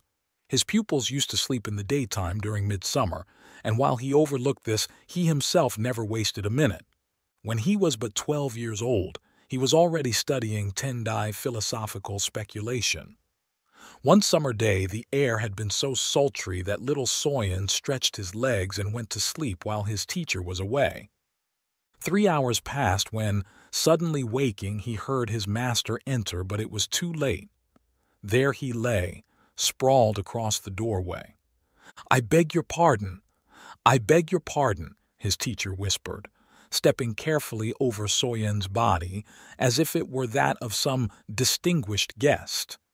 After this, Soyen never slept again in the afternoon. Circumflex. The master Soyen Shaku passed from this world when he was 61 years of age. Fulfilling his life's work, he left a great teaching, far richer than that of most Zen masters. His pupils used to sleep in the daytime during midsummer, and while he overlooked this, he himself never wasted a minute. When he was but 12 years old, he was already studying Tendai philosophical speculation. One summer day, the air had been so sultry that little Soyen stretched his legs and went to sleep while his teacher was away. 3 hours passed when, suddenly waking, he heard his master enter, but it was too late. There he lay, sprawled across the doorway. "I beg your pardon. I beg your pardon," his teacher whispered, stepping carefully over Soyen's body as if it were that of some distinguished guest. After this, Soyen never slept again in the afternoon. 40. In Dreamland. Our schoolmaster used to take a nap every afternoon, related a disciple of Soyen Shaku. We children asked him why he did it, and he told us, "I go to Dreamland to meet the old sages just as Confucius did." When Confucius slept, he would dream of ancient sages and later tell his followers about them. It was extremely hot one day, so some of us took a nap. Our schoolmaster scolded us. "We went to Dreamland to meet the ancient sages the same as Confucius did," we explained. "What was the message from those sages?" our schoolmaster demanded. One of us replied, "We went to Dreamland and met the sages and asked them if our schoolmaster came there every afternoon, but they said they had never seen any such fellow." Circumflex. Our schoolmaster used to take a nap every afternoon, related a disciple of Soyen Shaku. We children asked him why he did it, and he told us, "I go to Dreamland to meet the old sages just as Confucius did." When Confucius slept, he would dream of ancient sages and later tell his followers about them. It was extremely hot one day, so some of us took a nap. Our schoolmaster scolded us. "We went to Dreamland to meet the ancient sages the same as Confucius did," we explained. "What was the message from those sages?" our schoolmaster demanded. One of us replied, "We went to Dreamland and met the sages and asked them if our schoolmaster came there every afternoon, but they said they had never seen any such fellow." 41. Joshu's Zen. Joshu began the study of Zen when he was 60 years old and continued until he was 80, when he realized Zen. He taught from the age of 80 until he was 120. A student once asked him, "If I haven't anything in my mind, what shall I do?" Joshu replied, "Throw it out." "But if I haven't anything, how can I throw it out?" continued the questioner. "Well," said Joshu, "then carry it out. Circumflex." Joshu began the study of Zen when he was 60 years old and continued until he was 80 when he realized Zen. He taught from the age of 80 until he was 120. A student once asked him, "If I haven't anything in my mind, what shall I do?" Joshu replied, "Throw it out." "But if I haven't anything, how can I throw it out?" continued the questioner. "Well," said Joshu, "then carry it out." 42. The Dead Man's Answer. When Mamiya, who later became a well-known preacher, went to a teacher for personal guidance, he was asked to explain the sound of one hand. Mamiya concentrated upon what the sound of one hand might be. "You are not working hard enough," his teacher told him. "You are too attached to food, wealth, things, and that sound. It would be better if you died. That would solve the problem." The next time Mamiya appeared before his teacher, he was again asked what he had to show regarding the sound of one hand. Mamiya at once fell over as if he were dead. "You are dead, all right," observed the teacher. "But how about that sound?" "I haven't solved that yet," replied Mamiya, looking up. "Dead men do not speak," said the teacher. "Get out." Circumflex. In a modern context, this story emphasizes the importance of detachment and the pursuit of enlightenment beyond material desires. It suggests that true understanding and spiritual growth require letting go of superficial attachments and focusing on deeper existential questions. The teacher's harsh methods highlight the necessity of profound personal transformation to grasp such elusive truths. This lesson is pertinent today, where materialism often overshadows spiritual or existential exploration, reminding us to seek balance and deeper meaning in our lives. 43. Zen in a Beggar's Life. Tosui was a well-known Zen teacher of his time. He had lived in several temples and taught in various provinces. The last temple he visited accumulated so many adherents that Tosui told them he was going to quit the lecture business entirely. He advised them to disperse and go wherever they desired. After that, no one could find any trace of him. 3 years later, one of his disciples discovered him living with some beggars under a bridge in Kyoto. He at once implored Tosui to teach him. "If you can do as I do for even a couple days, I might," Tosui replied. So the former disciple dressed as a beggar and spent the day with Tosui. The following day, one of the beggars died. Tosui and his pupil carried the body off at midnight and buried it on a mountainside. After that, they returned to their shelter under the bridge. Tosui slept soundly the remainder of the night, but the disciple could not sleep. When morning came, Tosui said, "We do not have to beg food today. Our dead friend has left some over there." But the disciple was unable to eat a single bite of it. "I have said you could not do as I," concluded Tosui. "Get out of here, and do not bother me again." Circumflex. In a world where success is often measured by material wealth and status, the story of Tosui offers a profound lesson. Tosui, once a renowned Zen teacher, chose to abandon his influential position to live humbly among beggars under a bridge.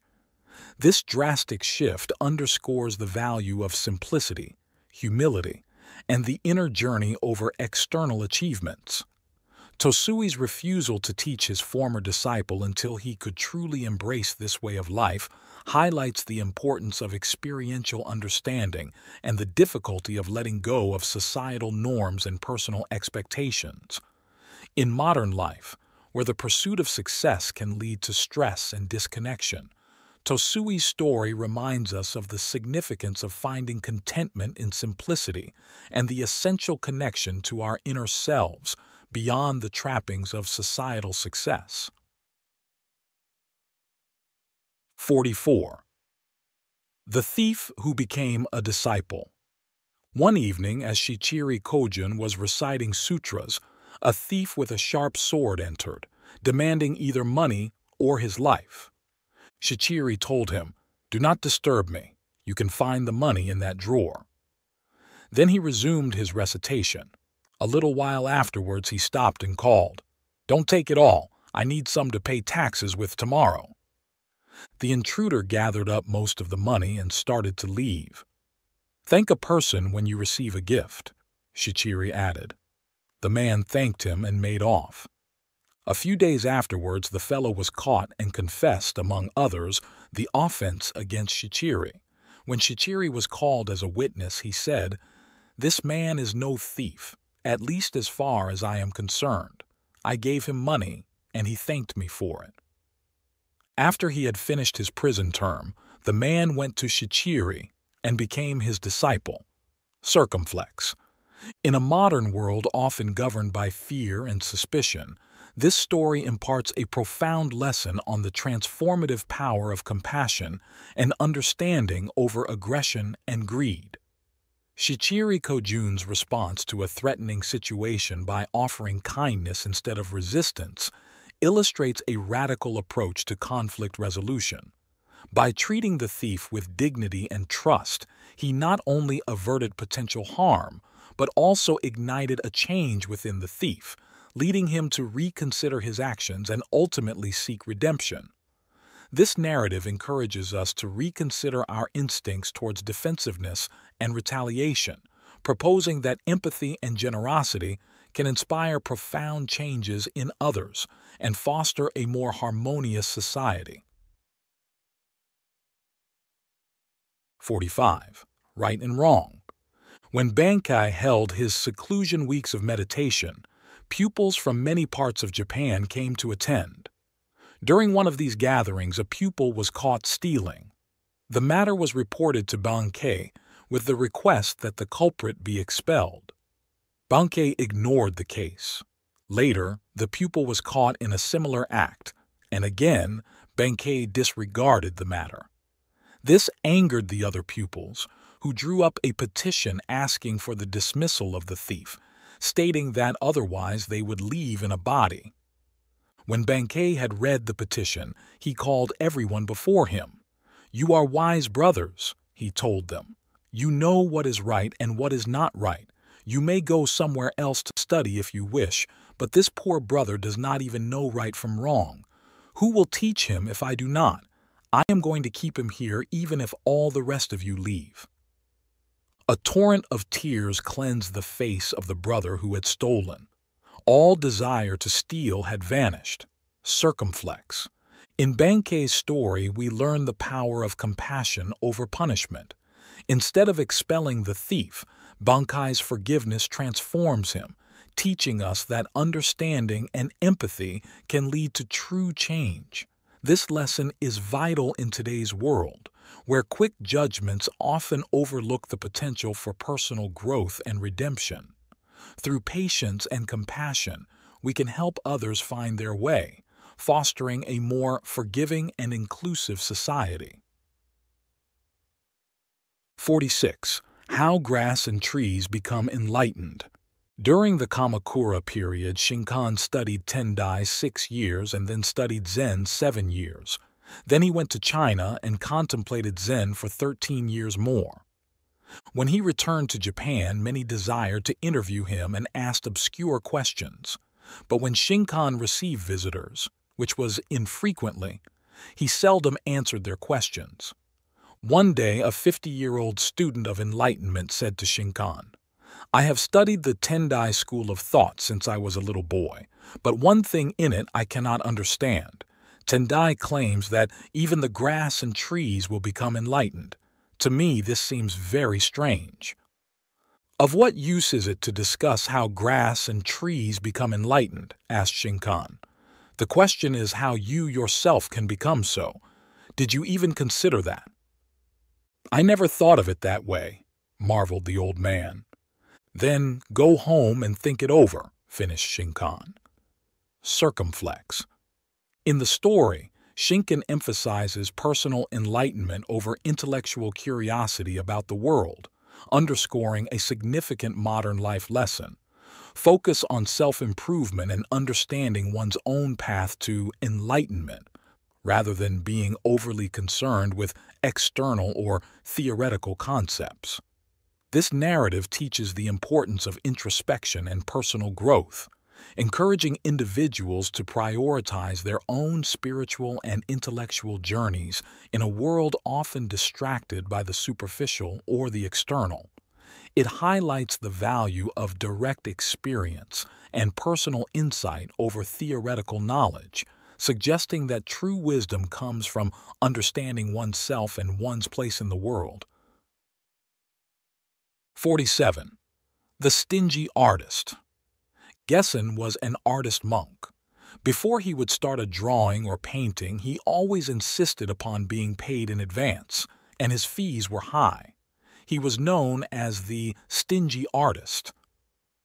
A geisha once gave him a commission for a painting. "How much can you pay?" inquired Geshen. "Whatever you charge," replied the girl, "but I want you to do the work in front of me." So on a certain day, Geshen was called by the geisha. She was holding a feast for her patron. Geshen, with fine brushwork, did the painting. When it was completed, he asked the highest sum of his time. He received his pay. Then the geisha turned to her patron, saying, "All this artist wants is money. His paintings are fine, but his mind is dirty. Money has caused it to become muddy. Drawn by such a filthy mind, his work is not fit to exhibit.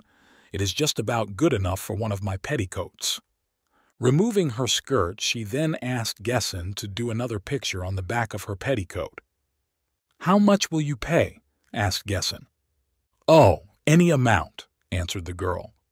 Geshen named a fancy price, painted the picture in the manner requested, and went away. It was learned later that Geshen had these reasons for desiring money. A ravaging famine often visited his province. The rich would not help the poor, so Geshen had a secret warehouse, unknown to anyone, which he kept filled with grain, prepared for these emergencies. From his village to the national shrine, the road was in very poor condition, and many travelers suffered while traversing it. He desired to build a better road. His teacher had passed away without realizing his wish to build a temple, and Geshen wished to complete this temple for him. After Geshen had accomplished his 3 wishes, he threw away his brushes and artist's materials and, retiring to the mountains, never painted again. Circumflex. In this tale, Geshen, known as the Stingy Artist, teaches a profound lesson relevant to our modern lives. Despite criticism for his apparent greed, his motives were altruistic, aiming to alleviate famine, improve travel, and honor his mentor by building a temple.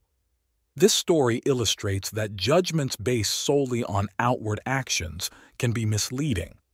The true intentions behind one's actions are what define their character and impact. In an era where quick judgments are common, it's a reminder to look deeper, recognizing that noble goals can lie behind seemingly selfish acts. 48. Accurate proportion. Sen no Rikyu, a tea master, wished to hang a flower basket on a column. He asked a carpenter to help him, directing the man to place it a little higher or lower, to the right or left, until he had found exactly the right spot. "That's the place," said Sen no Rikyu finally. The carpenter, to test the master, marked the spot and then pretended he had forgotten. Was this the place? Was this the place, perhaps? The carpenter kept asking, pointing to various places on the column. But so accurate was the tea master's sense of proportion that it was not until the carpenter reached the identical spot again that its location was approved. Circumflex. In a fast-paced world, patience and attention to detail are increasingly overlooked, yet they hold profound significance. Sen no Rikyu's meticulous determination in finding the perfect spot for the flower basket symbolizes the importance of precision and mindfulness in all endeavors.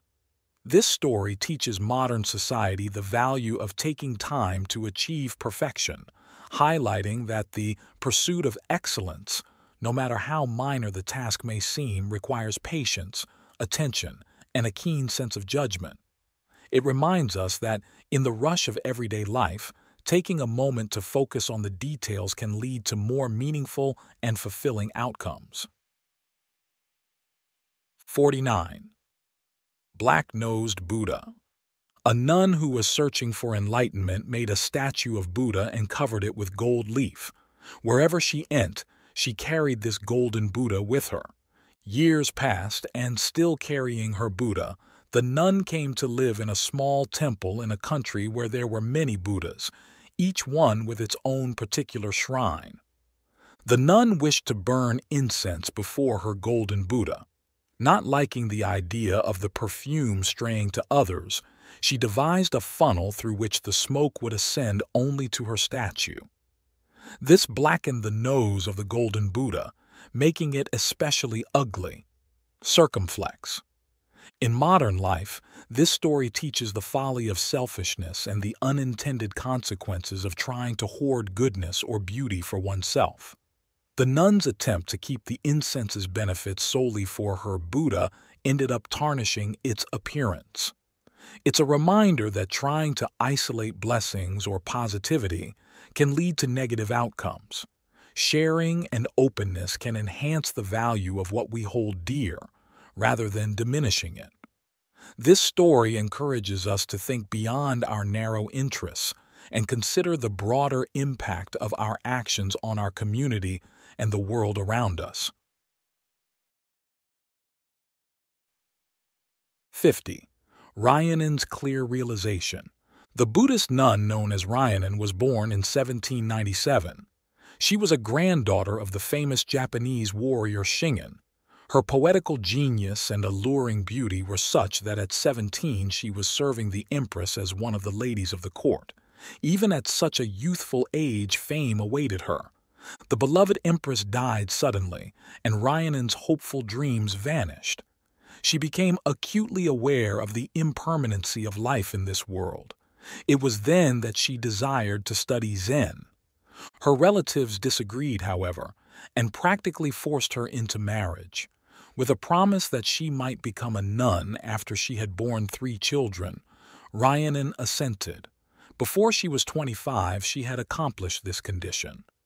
Then her husband and relatives could no longer dissuade her from her desire. She shaved her head, took the name of Ryanan, which means to realize clearly, and started on her pilgrimage. She came to the city of Edo and asked Tetsuya to accept her as a disciple. At one glance, the master rejected her because she was too beautiful. Ryanan went to another master, Hakuo. Hakuo refused her for the same reason, saying that her beauty would only make trouble. Ryanan obtained a hot iron and placed it against her face. In a few moments, her beauty had vanished forever. Hakuo then accepted her as a disciple. Commemorating this occasion, Ryanan wrote a poem on the back of a little mirror.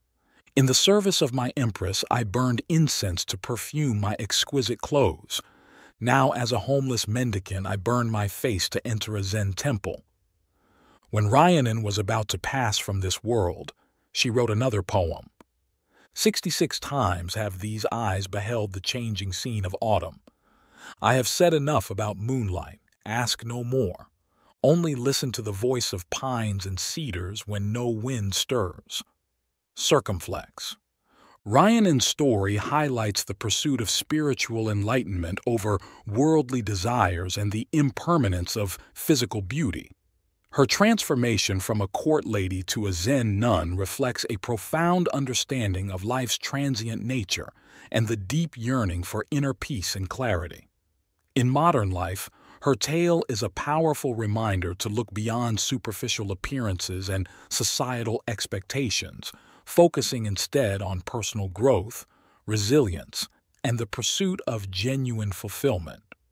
This narrative encourages embracing life's challenges as opportunities for spiritual and personal development, urging us to find beauty in the impermanent and the spiritual over the material. 51. Sour miso. The cook monk Dairyo at Bankei's monastery decided that he would take good care of his old teacher's health and give him only fresh miso, a paste of soybeans mixed with wheat and yeast that often ferments. Bankei, noticing that he was being served better miso than his pupils, asked, "Who is the cook today?" Dairyo was sent before him. Bankei learned that according to his age and position he should eat only fresh miso. So he said to the cook, "Then you think I shouldn't eat at all?" With this, he entered his room and locked the door. Dairyo, sitting outside the door, asked his teacher's pardon. Bankei would not answer. For 7 days, Dairyo sat outside and Bankei within. Finally, in desperation, an adherent called loudly to Bankei, "You may be all right, old teacher, but this young disciple here has to eat. He cannot go without food forever." At that, Bankei opened the door. He was smiling. He told Dairyo, "I insist on eating the same food as the least of my followers. When you become the teacher, I do not want you to forget this." The cook monk Dairyo at Bankei's monastery decided that he would take good care of his old teacher's health and give him only fresh miso, a paste of soybeans mixed with wheat and yeast that often ferments. Bankei, noticing that he was being served better miso than his pupils, asked, "Who is the cook today?" Dairyo was sent before him. Bankei learned that according to his age and position, he should eat only fresh miso. So he said to the cook, "Then you think I shouldn't eat at all?" With this, he entered his room and locked the door. Dairyo, sitting outside the door, asked his teacher's pardon. Bankei would not answer. For 7 days, Dairyo sat outside and Bankei within. Finally, in desperation, an adherent called loudly to Bankei, "You may be all right, old teacher, but this young disciple here has to eat. He cannot go without food forever." At that, Bankei opened the door. He was smiling. He told Dairyo, "I insist on eating the same food as the least of my followers. When you become the teacher, I do not want you to forget this." 52. Your light may go out.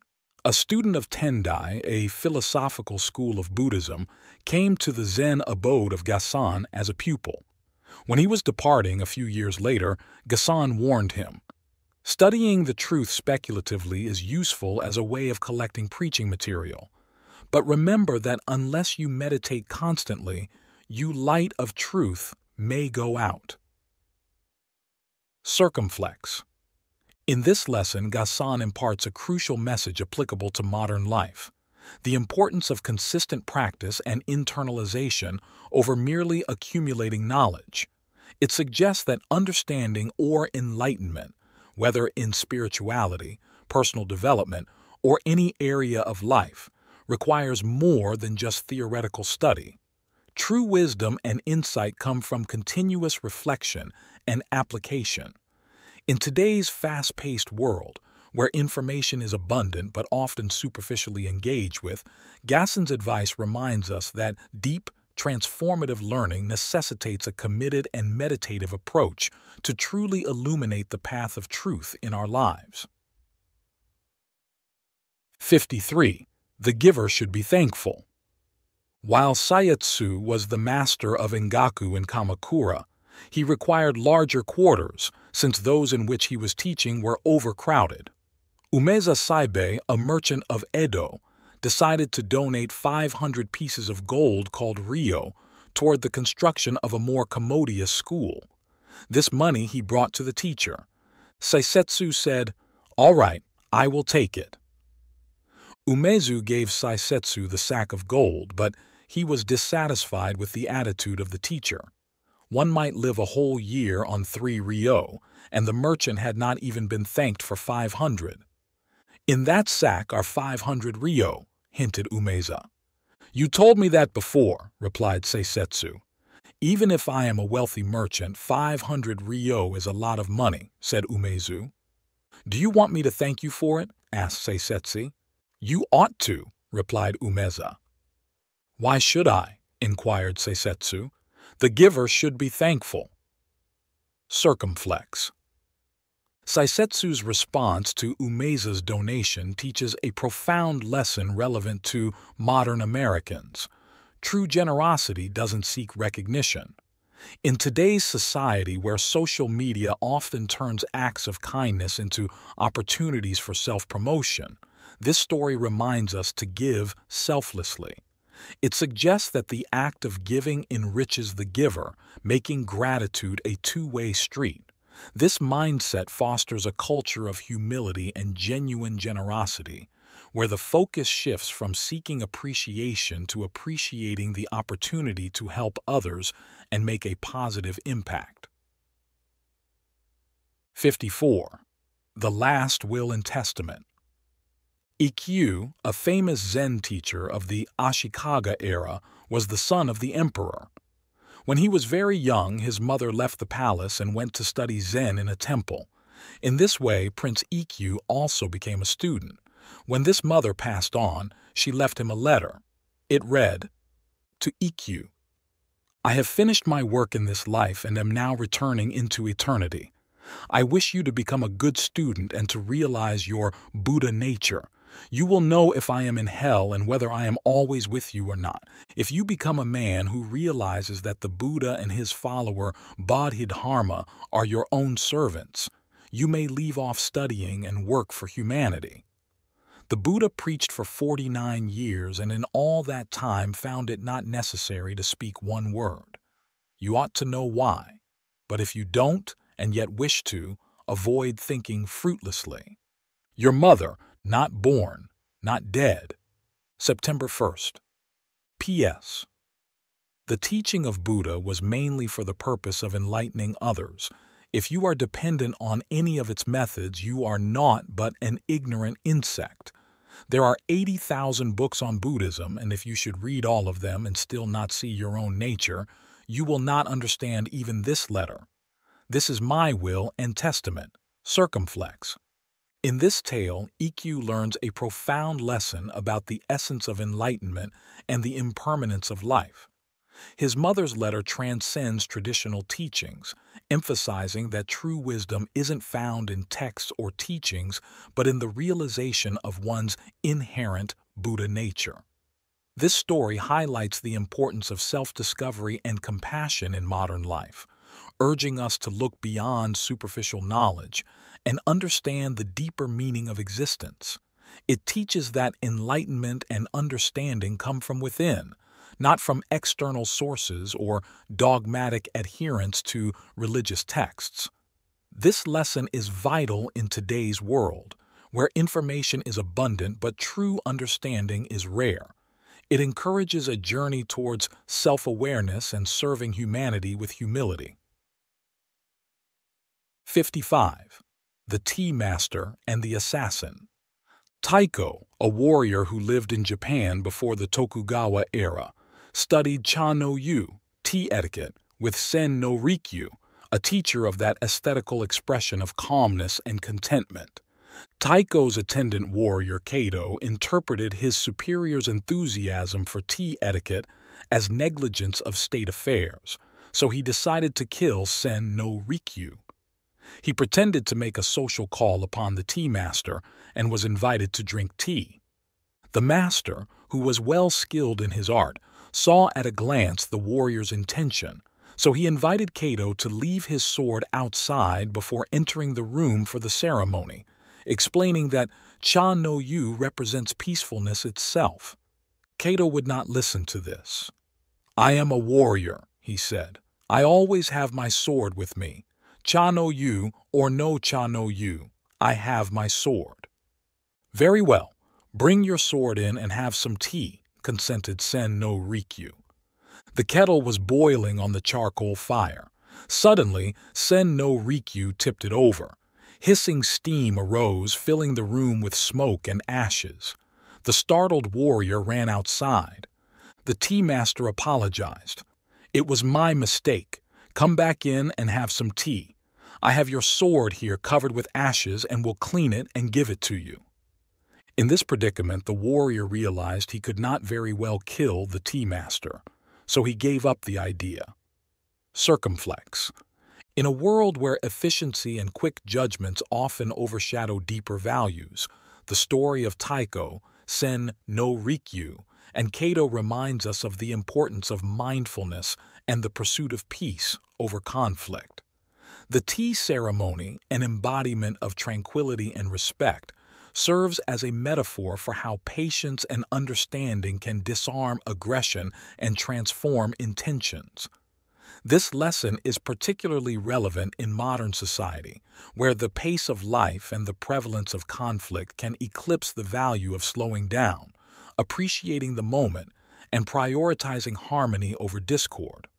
By embracing the principles of Cha no Yu, we are encouraged to seek peaceful resolutions and foster a culture of respect and mindfulness in our interactions, reflecting on how ancient wisdom can guide contemporary life. 56. The True Path. Just before Ninakawa passed away, the Zen master, Ikkyu, visited him. "Shall I lead you on?" Ikkyu asked. Ninakawa replied, "I came here alone and I go alone. What help could you be to me?" Ikkyu answered, "If you think you really come and go, that is your delusion. Let me show you the path on which there is no coming and going." With his words, Ikkyu had revealed the path so clearly that Ninakawa smiled and passed away, circumflex. In a serene setting as Ninakawa's life wanes, Zen master Ikkyu offers guidance, symbolizing spiritual support. Ninakawa's independence underscores life's solitary journey, but Ikkyu challenges this view, introducing the concept of non-duality, life and death as interconnected, transcending individual existence. Their exchange illuminates the eternal cycle, urging modern individuals to see beyond the material, recognizing life's interconnected essence. This teaches us to embrace life's transience, finding peace in the impermanent, a relevant lesson in today's fast-paced world where mindfulness and spiritual connectivity offer solace amidst chaos. 57. The Gates of Paradise. A soldier named Nobushiga came to Hakuin and asked, "Is there really a paradise and a hell?" "Who are you?" inquired Hakuin. "I am a samurai," the warrior replied. "You, a soldier!" exclaimed Hakuin.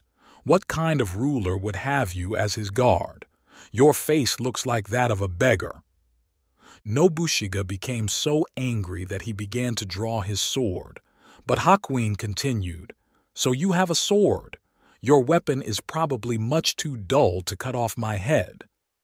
As Nobushiga drew his sword, Hakuin remarked, "Here open the gates of hell." At these words, the samurai, perceiving the master's discipline, sheathed his sword and bowed. "Here open the gates of paradise," said Hakuin. In this story, a samurai learns from Hakuin that heaven and hell are states of mind, shaped by our reactions and emotions. The lesson underscores the power of self-control and perception in modern life, teaching that our responses to challenges can either create conflict or foster peace and understanding.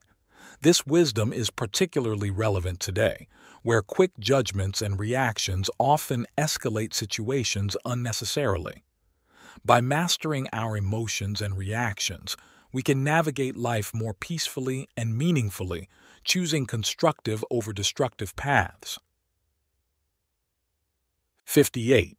Arresting the Stone Buddha.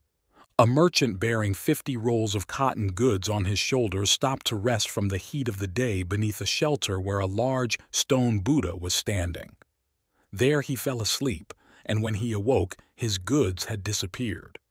He immediately reported the matter to the police. A judge named Ooka opened court to investigate.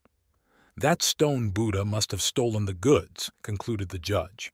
He is supposed to care for the welfare of the people, but he has failed to perform his holy duty. Arrest him." The police arrested the stone Buddha and carried it into the court. A noisy crowd followed the statue, curious to learn what kind of sentence the judge was about to impose. When O.O.K. appeared on the bench, he rebuked the boisterous audience. "What right have you people to appear before the court laughing and joking in this manner? You are in contempt of court and subject to a fine and imprisonment." The people hastened to apologize. "I shall have to impose a fine on you," said the judge, "but I will remit it provided each one of you brings 1 roll of cotton goods to the court within 3 days. Anyone failing to do this will be arrested." One of the rolls of cloth which the people brought was quickly recognized by the merchant as his own, and thus the thief was easily discovered. The merchant recovered his goods, and the cotton rolls were returned to the people, circumflex. In a modern world where the pace of life is ever accelerating, this story illustrates the timeless value of creativity in problem-solving and the importance of community involvement. The judge's unconventional method of solving the crime by implicating the stone Buddha not only sparked the community's engagement, but also led to a collective effort to rectify the wrongdoing. This reflects the idea that innovative approaches, coupled with communal cooperation, can effectively address issues and restore harmony. The narrative underscores the significance of looking beyond conventional methods and the power of unity in overcoming challenges, a lesson particularly relevant in today's society where collaboration and out-of-the-box thinking are pivotal to navigating complexities. Psalm 59. Soldiers of Humanity. Once a division of the Japanese army was engaged in a sham battle, and some of the officers found it necessary to make their headquarters in Gassen's temple. Gassen told his cook, "Let the officers have only the same simple fare we eat." This made the army men angry, as they are used to very deferential treatment. One came to Gassen and said, "Who do you think we are? We are soldiers, sacrificing our lives for our country. Why don't you treat us accordingly?" Gassen answered sternly, "Who do you think we are? We are soldiers of humanity, aiming to save all sentient beings." In a Japanese temple, a Zen master served humble meals to officers, sparking outrage. They demanded special treatment, but the master retorted, asserting they too were warriors, but for humanity's salvation. This teaches equality and humility, emphasizing life's intrinsic value over societal status, a vital reminder in today's status-driven world. It underscores the importance of serving greater causes beyond personal or professional identities, advocating for universal compassion and understanding across all walks of life. 60. The Tunnel. Zenkai, the son of a samurai, journeyed to Edo and there became the retainer of a high official. He fell in love with the official's wife and was discovered. In self-defense, he slew the official. Then he ran away with the wife. Both of them later became thieves, but the woman was so greedy that Zenkai grew disgusted.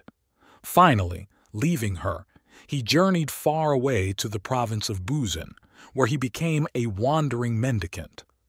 To atone for his past, Zenkai resolved to accomplish some good deed in his lifetime.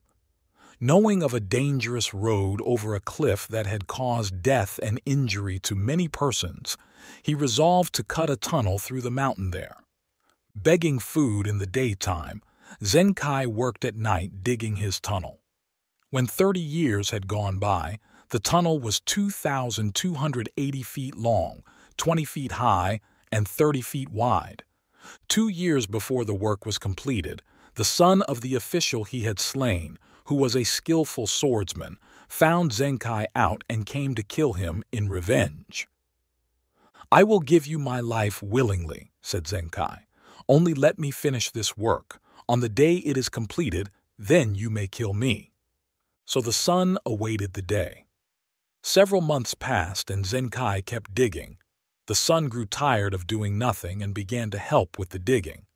After he had helped for more than a year, he came to admire Zenkai's strong will and character. At last, the tunnel was completed and the people could use it and travel safely. "Now cut off my head," said Zenkai. "My work is done." "How can I cut off my own teacher's head?" asked the younger man with tears in his eyes. Zenkai's story teaches the power of redemption and transformation. Even those who've made grave mistakes can change and contribute positively to society. Zenkai, a former samurai turned thief, seeks redemption by constructing a tunnel that saves lives, dedicating decades to this selfless task. His journey from criminal to benefactor demonstrates that one's past does not dictate their future. Importantly, it shows that through perseverance and a desire to make amends, individuals can indeed make a significant impact. Furthermore, the story highlights forgiveness and the potential for understanding, as seen when the official's son, initially seeking revenge, ends up assisting Zenkai. This act of coming together to complete the tunnel not only symbolizes personal redemption, but also the reconciliation and healing of past grievances. In today's world, where mistakes and grudges can be amplified, Zenkai's tale reminds us of the importance of forgiveness, the possibility of change, and the impact of working towards a common good. 61. Gudo and the Emperor. The Emperor Goyoze was studying Zen under Gudo. He inquired, "In Zen, this very mind is Buddha. Is this correct?" Gudo answered, "If I say yes, you will think that you understand without understanding. If I say no, I would be contradicting a fact which you may understand quite well." On another day, the Emperor asked Gudo, "Where does the enlightened man go when he dies?" Gudo answered, "I know not." "Why don't you know?" asked the Emperor. "Because I have not died yet," replied Gudo. The Emperor hesitated to inquire further about these things his mind could not grasp. So Gudo beat the floor with his hand as if to awaken him, and the Emperor was enlightened. The Emperor respected Zen and old Gudo more than ever after his enlightenment, and he even permitted Gudo to wear his hat in the palace in winter. When Gudo was over 80, he used to fall asleep in the midst of his lecture, and the Emperor would quietly retire to another room so his beloved teacher might enjoy the rest his aging body required. Circumflex. In a modern world brimming with information and constant search for concrete answers, this Zen narrative underscores the value of embracing uncertainty and the journey of personal enlightenment. It teaches us the importance of experiential understanding and the limitations of intellectual comprehension alone. The story illustrates that true wisdom often lies beyond conventional knowledge, encouraging a mindset of openness and humility. The interactions between Emperor Goyoze and Gudo highlight the significance of acknowledging what we don't know, and that sometimes not having an answer is a profound answer itself. This lesson is vital in an era where the quest for immediate clarity often overshadows the deeper pursuit of meaningful insight. 62. In the Hands of Destiny. A great Japanese warrior named Nobunaga decided to attack the enemy, although he had only 1/10 the number of men the opposition commanded. He knew that he would win, but his soldiers were in doubt. On the way, he stopped at a Shinto shrine and told his men, "After I visit the shrine, I will toss a coin. If heads comes, we will win. If tails, we will lose. Destiny holds us in her hand." Nobunaga entered the shrine and offered a silent prayer. He came forth and tossed a coin. Heads appeared. His soldiers were so eager to fight that they won their battle easily. "No one can change the hand of destiny," his attendant told him after the battle. "Indeed not," said Nobunaga, showing a coin which had been doubled with heads facing either way. Circumflex. In this story, the legendary Japanese warrior Nobunaga teaches a valuable lesson about leadership, belief, and the power of perception in modern life. He cleverly uses a coin with heads on both sides to guarantee a psychological victory for his troops, showcasing the critical role of confidence and morale in achieving success. Despite facing overwhelming odds, Nobunaga's strategy underscores the importance of mental strength and positive thinking. In today's world, where uncertainty and challenges are rampant, this tale reminds us that often our mindset and beliefs can significantly influence the outcomes of our endeavors. It suggests that sometimes creating the belief in victory can be as crucial as the victory itself. 63. Killing. Gasan instructed his adherents one day, "Those who speak against killing and who desire to spare the lives of all conscious beings are right. It is good to protect even animals and insects. But what about those persons who kill time? What about those who are destroying wealth and those who destroy political economy? We should not overlook them. Furthermore, what of the one who preaches without enlightenment? He is killing Buddhism." In today's fast-paced world, Gasan's teachings remind us of the value of time, resources, and true understanding. He challenges us to think beyond the literal act of killing, urging us to consider the broader implications of our actions on time, wealth, and societal structures.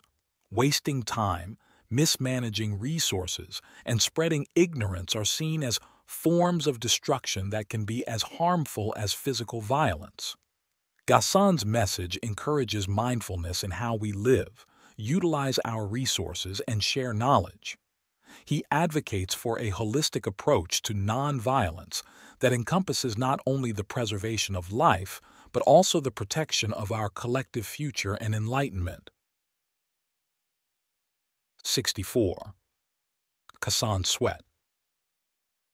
Gasan was asked to officiate at the funeral of a provincial lord. He had never met lords and nobles before, so he was nervous. When the ceremony started, Gasan sweat. Afterwards, when he had returned, he gathered his pupils together. Gasan confessed that he was not yet qualified to be a teacher, for he lacked the sameness of bearing in the world of fame that he possessed in the secluded temple. Then Gasan resigned and became a pupil of another master. 8 years later, he returned to his former pupils, enlightened, circumflex. In a world that idolizes success and public recognition, the story of Gasan teaches a profound lesson. Despite the honor of officiating a noble's funeral, Gasan felt inadequate due to his nervousness and lack of composure. This humility led him to step down and seek further enlightenment. In our modern lives, filled with constant pressure to perform and impress, Gasan's journey reminds us that true growth often requires humility, self-reflection, and the courage to acknowledge our limitations. It champions the idea that personal development and enlightenment are lifelong processes, encouraging us to embrace our vulnerabilities and continuously seek improvement. 65. The subjugation of a ghost. A young wife fell sick and was about to die. "I love you so much," she told her husband. "I do not want to leave you. Do not go from me to any other woman. If you do, I will return as a ghost and cause you endless trouble." Soon, the wife passed away. The husband respected her last wish for the first 3 months, but then he met another woman and fell in love with her. They became engaged to be married. Immediately after the engagement, a ghost appeared every night to the man, blaming him for not keeping his promise. The ghost was clever too. She told him exactly what has transpired between himself and his new sweetheart. Whenever he gave his fiancée a present, the ghost would describe it in detail. She would even repeat conversations, and it so annoyed the man that he could not sleep. Someone advised him to take his problem to a Zen master who lived close to the village. At length, in despair, the poor man went to him for help. Your former wife became a ghost and knows everything you do, commented the master. Whatever you do or say, whatever you give you, beloved, she knows. She must be a very wise ghost. Really, you should admire such a ghost. The next time she appears, bargain with her. Tell her that she knows so much you can hide nothing from her, and that if she will answer you one question, you promise to break your engagement and remain single. What is the question I must ask her? Inquired the man. The master replied, take a large handful of soybeans and ask her exactly how many beans you hold in your hand. If she cannot tell you, you will know she is only a figment of your imagination and will trouble you no longer. The next night, when the ghost appeared, the man flattered her and told her that she knew everything. Indeed, replied the ghost, and I know you went to see that Zen master today. And since you know so much, demanded the man, tell me how many beans I hold in this hand. There was no longer any ghost to answer the question. Circumflex. In The Subjugation of a Ghost, a tale unfolds about love, loss, and the power of letting go. When a young wife dies, she vows to haunt her husband if he moves on, which he eventually does. The haunting begins, but with the guidance of a Zen master, the husband learns an important lesson. By challenging the ghost on a task she couldn't complete, he realizes she's a manifestation of his guilt and fear. This story symbolizes the importance of facing our inner demons and the fact that our fears often hold us back more than reality does. In modern life, it reminds us that holding on to the past can prevent us from moving forward and finding peace. It's a lesson on the importance of confronting our fears, understanding our emotions, and the need to let go of what no longer serves us to embrace the present and future. 66. Children of His Majesty. Yamaoka Teshu was a tutor of the emperor. He was also a master of fencing and a profound student of Zen. His home was the abode of vagabonds. He has but one suit of clothes, for they kept him always poor. The emperor, observing how worn his garments were, gave Yamaoka some money to buy new ones. The next time Yamaoka appeared, he wore the same old outfit. What became of the new clothes, Yamaoka? Asked the emperor. I provided clothes for the children of your majesty, explained Yamaoka. Circumflex. In modern life, Yamaoka Teshu's story highlights the value of selflessness and prioritizing the needs of others over material possessions. Despite his close association with the emperor and personal achievements, Yamaoka chose to help those in need rather than indulge in personal luxury. This lesson underscores the importance of compassion and generosity, reminding us that true fulfillment and respect are earned not by what we possess, but by how we choose to impact the lives of others around us. 67. What are you doing? What are you saying? In modern times, a great deal of nonsense is talked about masters and disciples, and about the inheritance of a master's teaching by favorite pupils, entitling them to pass the truth on to their adherents. Of course, Zen should be imparted in this way, from heart to heart, and in the past it was really accomplished. Silence and humility reigned rather than profession and assertion. The one who received such a teaching kept the matter hidden even after 20 years. Not until another discovered through his own need that a real master was at hand was it learned that the teaching had been imparted. And even then, the occasion arose quite naturally, and the teaching made its way in its own right. Under no circumstance did the teacher even claim, I am the successor of so-and-so. Such a claim would prove quite the contrary. The Zen master Munan had only one successor. His name was Shoju. After Shoju had completed his study of Zen, Munan called him into his room. I am getting old, he said, and as far as I know, Shoju, you are the only one who will carry on this teaching. Here is a book. It has been passed down from master to master for 7 generations. I have also added many points according to my understanding. The book is very valuable, and I am giving it to you to represent your successorship." "If the book is such an important thing, you had better keep it," Shoju replied. "I received your Zen without writing, and am satisfied with it as it is." "I know that," said Munan. "Even so, this work has been carried from master to master for 7 generations, so you may keep it as a symbol of having received the teaching. Here." They happened to be talking before a brazier. The instant Shoju felt the book in his hands, he thrust it into the flaming coals. He had no lust for possessions. Munan, who never had been angry before, yelled, "What are you doing?" Shoju shouted back, "What are you saying?" Circumflex. In an era where authenticity and personal connection often yield to digital noise, the story of Munan and Shoju offers a compelling lesson. True wisdom and knowledge, as exemplified by Zen teachings, cannot be confined to mere objects or traditional succession. Instead, they flourish through personal experience, understanding, and the internalization of principles. Shoju's rejection of the physical book, a symbol of succession, underscores the essence of learning. It's not the possession of knowledge that matters, but the depth of understanding and its application in life. This narrative reminds us that in our fast-paced, information-saturated world, genuine insight and wisdom come from lived experience and personal discovery, not from the accumulation of material or titles. 68. One Note of Zen. After Kakua visited the emperor, he disappeared and no one knew what became of him. He was the first Japanese to study Zen in China, but since he showed nothing of it, save one note, he is not remembered for having brought Zen into his country. Kakua visited China and accepted the true teaching.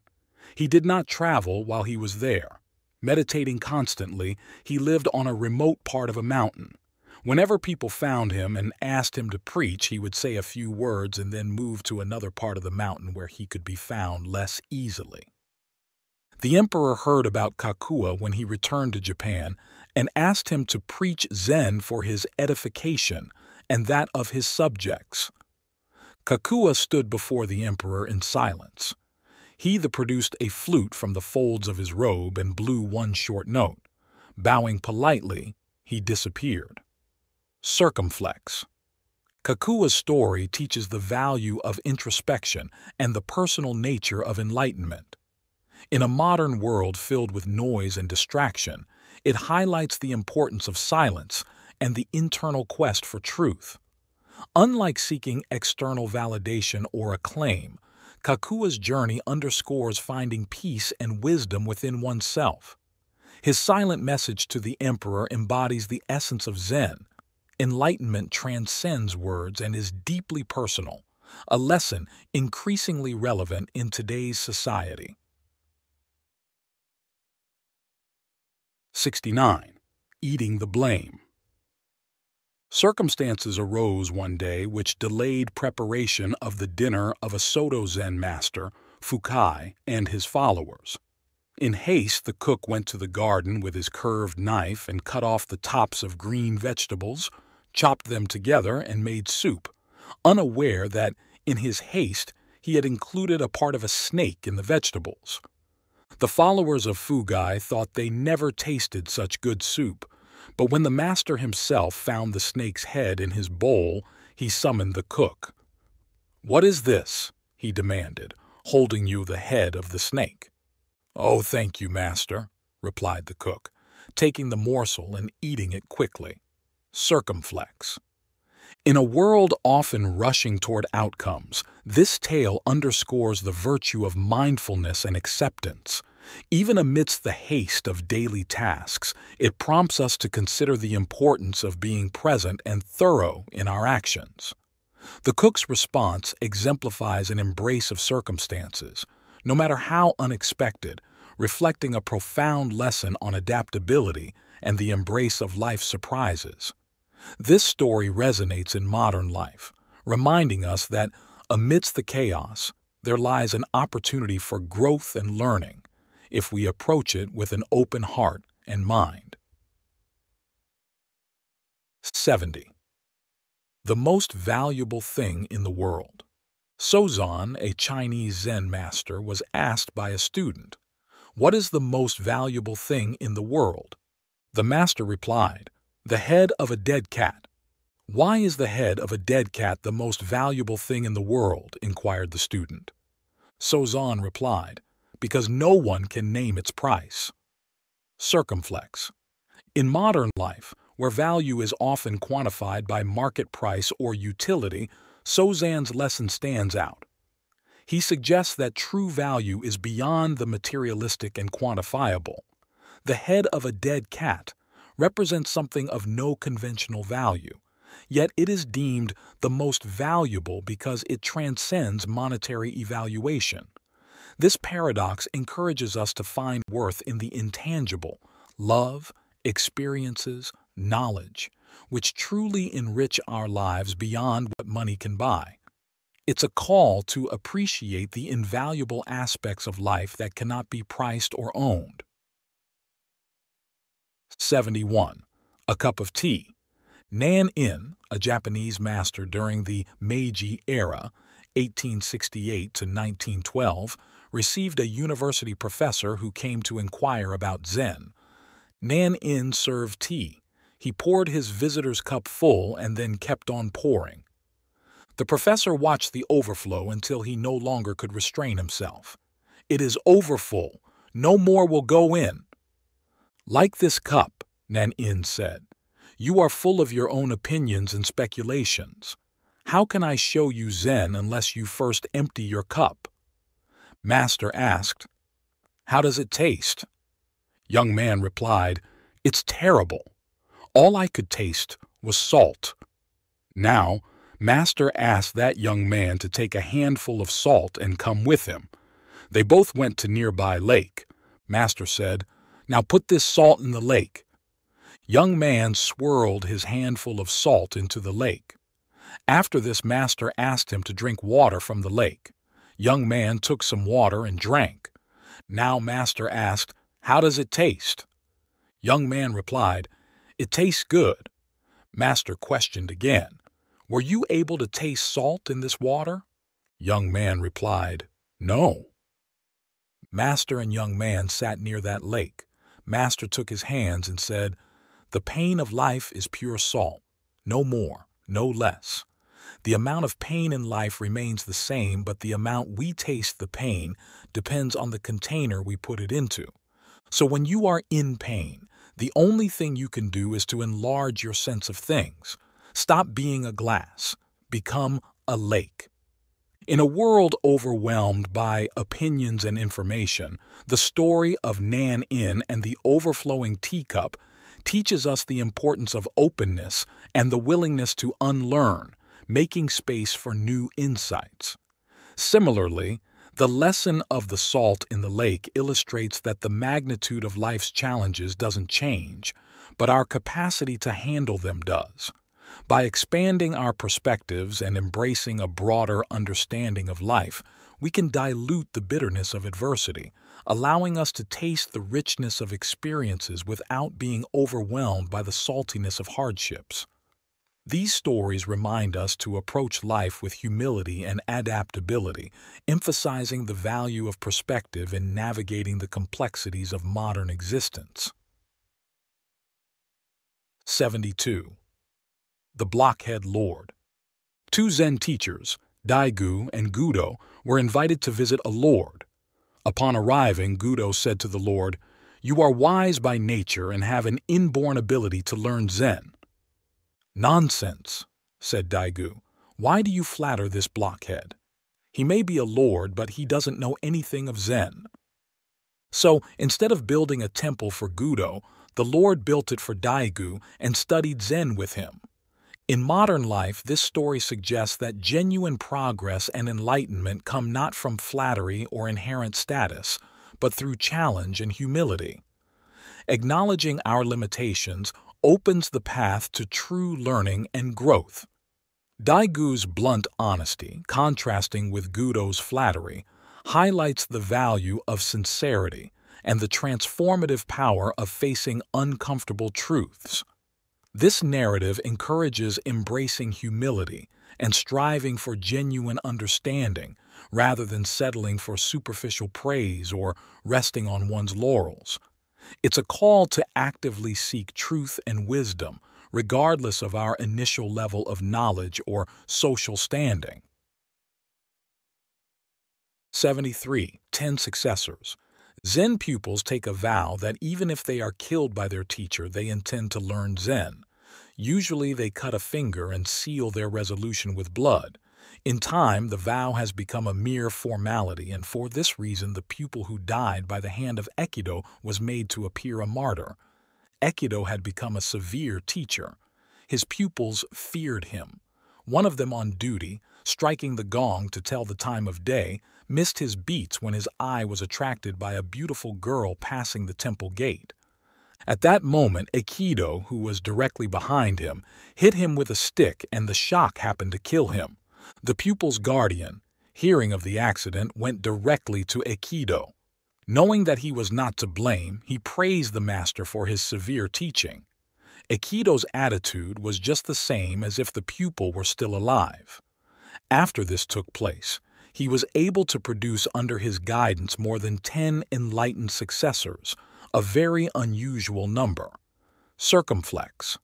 The story illustrates the profound dedication required in the journey of learning and personal growth. In a modern context, it highlights the importance of commitment, resilience, and accepting strict discipline for achieving excellence. Though the literal act of sacrificing for knowledge is extreme, it metaphorically underscores the necessity of enduring challenges and discomfort to reach enlightenment or mastery in any field. This tale also reflects on the teacher's role in shaping a student's path, emphasizing that true achievement often comes through rigorous and sometimes harsh guidance. However, it also serves as a cautionary note about the limits of strictness, suggesting that balance and understanding are key in the mentor-mentee relationship. 74. True Reformation. Ryokan devoted his life to the study of Zen. One day he heard that his nephew, despite the admonitions of relatives, was spending his money on a courtesan. Inasmuch as the nephew had taken Ryokan's place in managing the family estate, and the property was in danger of being dissipated, the relatives asked Ryokan to do something about it. Ryokan had to travel a long way to visit his nephew, whom he had not seen for many years. The nephew seemed pleased to meet his uncle again and invited him to remain overnight. All night Ryokan sat in meditation. As he was departing in the morning, he said to the young man, "I must be getting old, my hands shake so. Will you help me tie the string of my straw sandal?" The nephew helped him willingly. "Thank you," finished Ryokan. "You see, a man becomes older and feebler day by day. Take good care of yourself." Then Ryokan left, never mentioning a word about the courtesan or the complaints of the relatives. But from that morning on, the dissipations of the nephew ended circumflex. Ryokan's story teaches us the power of subtlety and example over direct criticism. Instead of confronting his nephew's misconduct, he chose a moment of vulnerability to impart wisdom. This act of kindness and humility, shown through a simple request for help, reminded his nephew of life's fragility and the importance of self-care. It highlights that, often, gentle guidance can lead to profound self-reflection and change. In today's fast-paced world, this lesson underscores the value of patience, understanding, and indirect influence in fostering positive change in others. 75. Temper. A Zen student came to Benkei and complained, "Master, I have an ungovernable temper. How can I cure it?" "You have something very strange," replied Benkei. "Let me see what you have." "Just now I cannot show it to you," replied the other. "When can you show it to me?" asked Bankai. "It arises unexpectedly," replied the student. "Then," concluded Bankei, "it must not be your own true nature. If it were, you could show it to me at any time. When you were born, you did not have it, and your parents did not give it to you. Think that over." Circumflex.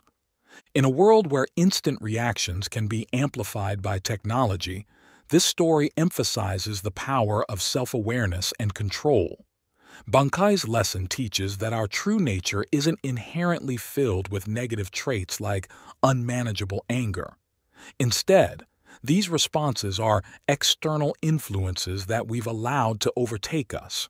By recognizing that such emotions are not integral to who we are, we gain the ability to choose how we react to the world around us. This ancient wisdom is a call to introspection and mindfulness, urging us to question the origins of our reactions and to cultivate a serene inner landscape, free from the impermanent storms of passing emotions. 76. The Stone Mind. Hogan, a Chinese Zen teacher, lived alone in a small temple in the country. One day, 4 traveling monks appeared and asked if they might make a fire in his yard to warm themselves. While they were building the fire, Hogan heard them arguing about subjectivity and objectivity. He joined them and said, "There is a big stone. Do you consider it to be inside or outside your mind?" One of the monks replied, "From the Buddhist viewpoint, everything is an objectification of mind. So I would say that the stone is inside my mind."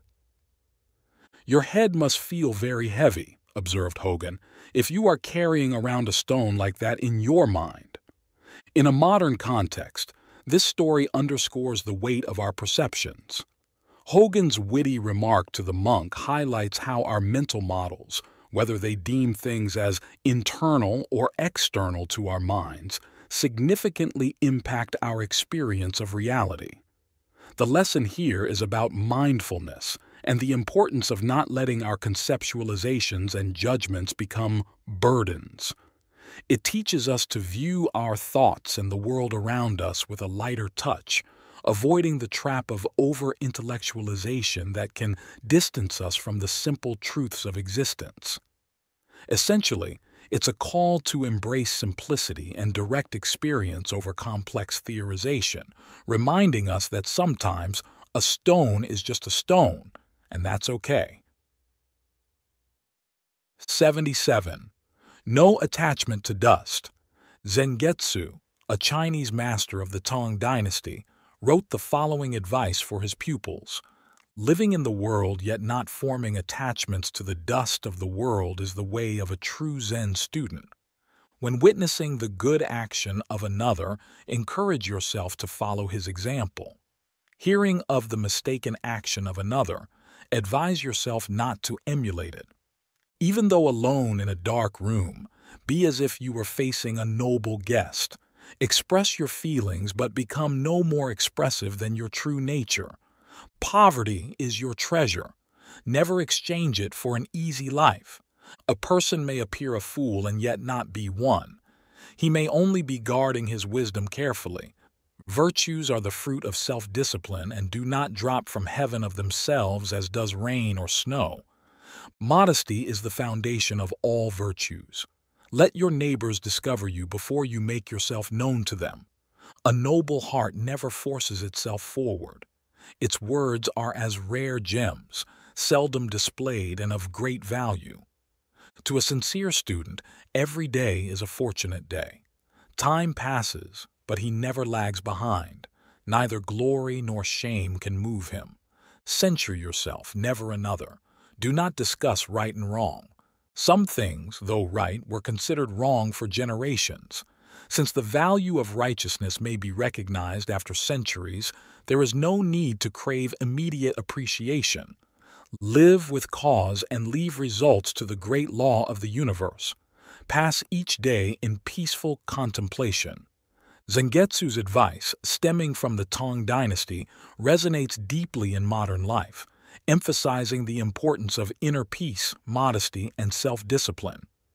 In today's fast-paced, materialistic world, his teachings encourage us to live with purpose, not attachment, guiding us towards a life of contentment and mindfulness. By valuing virtues over material gains and focusing on personal growth rather than external approval, we foster a serene mind and a fulfilling life. Zengetsu teaches that true wisdom and happiness come from within, urging us to reflect on our actions, cultivate self-awareness, and appreciate the simplicity and beauty of life's journey. This timeless wisdom reminds us to prioritize what truly matters, offering a path to genuine contentment in an ever-changing world. 78. Real prosperity.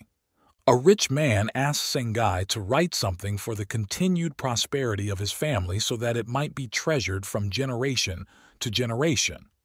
Sengai obtained a large sheet of paper and wrote, "Father dies, son dies, grandson dies." The rich man became angry. "I asked you to write something for the happiness of my family. Why do you make such a joke of this?" "No joke is intended," explained Sengai.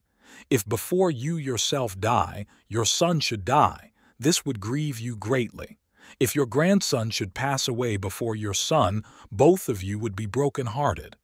If your family, generation after generation, passes away in the order I have named, it will be the natural course of life. I call this real prosperity." Circumflex. In a modern context, Sengai's words remind us that true prosperity isn't found in wealth or possessions, but in the natural progression of life and the acceptance of its cycle. It highlights the importance of valuing each moment and the well-being of our loved ones over material gains. This perspective encourages us to cherish the time we have with our family, embracing the inevitable with grace and finding joy in the journey, not just the destination. It teaches us to prioritize emotional wealth and familial bonds, suggesting that real happiness and prosperity come from peace, acceptance, and the love we share. 79. Incense burner. A woman of Nagasaki named Kame was one of the few makers of incense burners in Japan. Such a burner is a work of art to be used only in a tea room before a family shrine. Kame, whose father before her had been such an artist, was fond of drinking.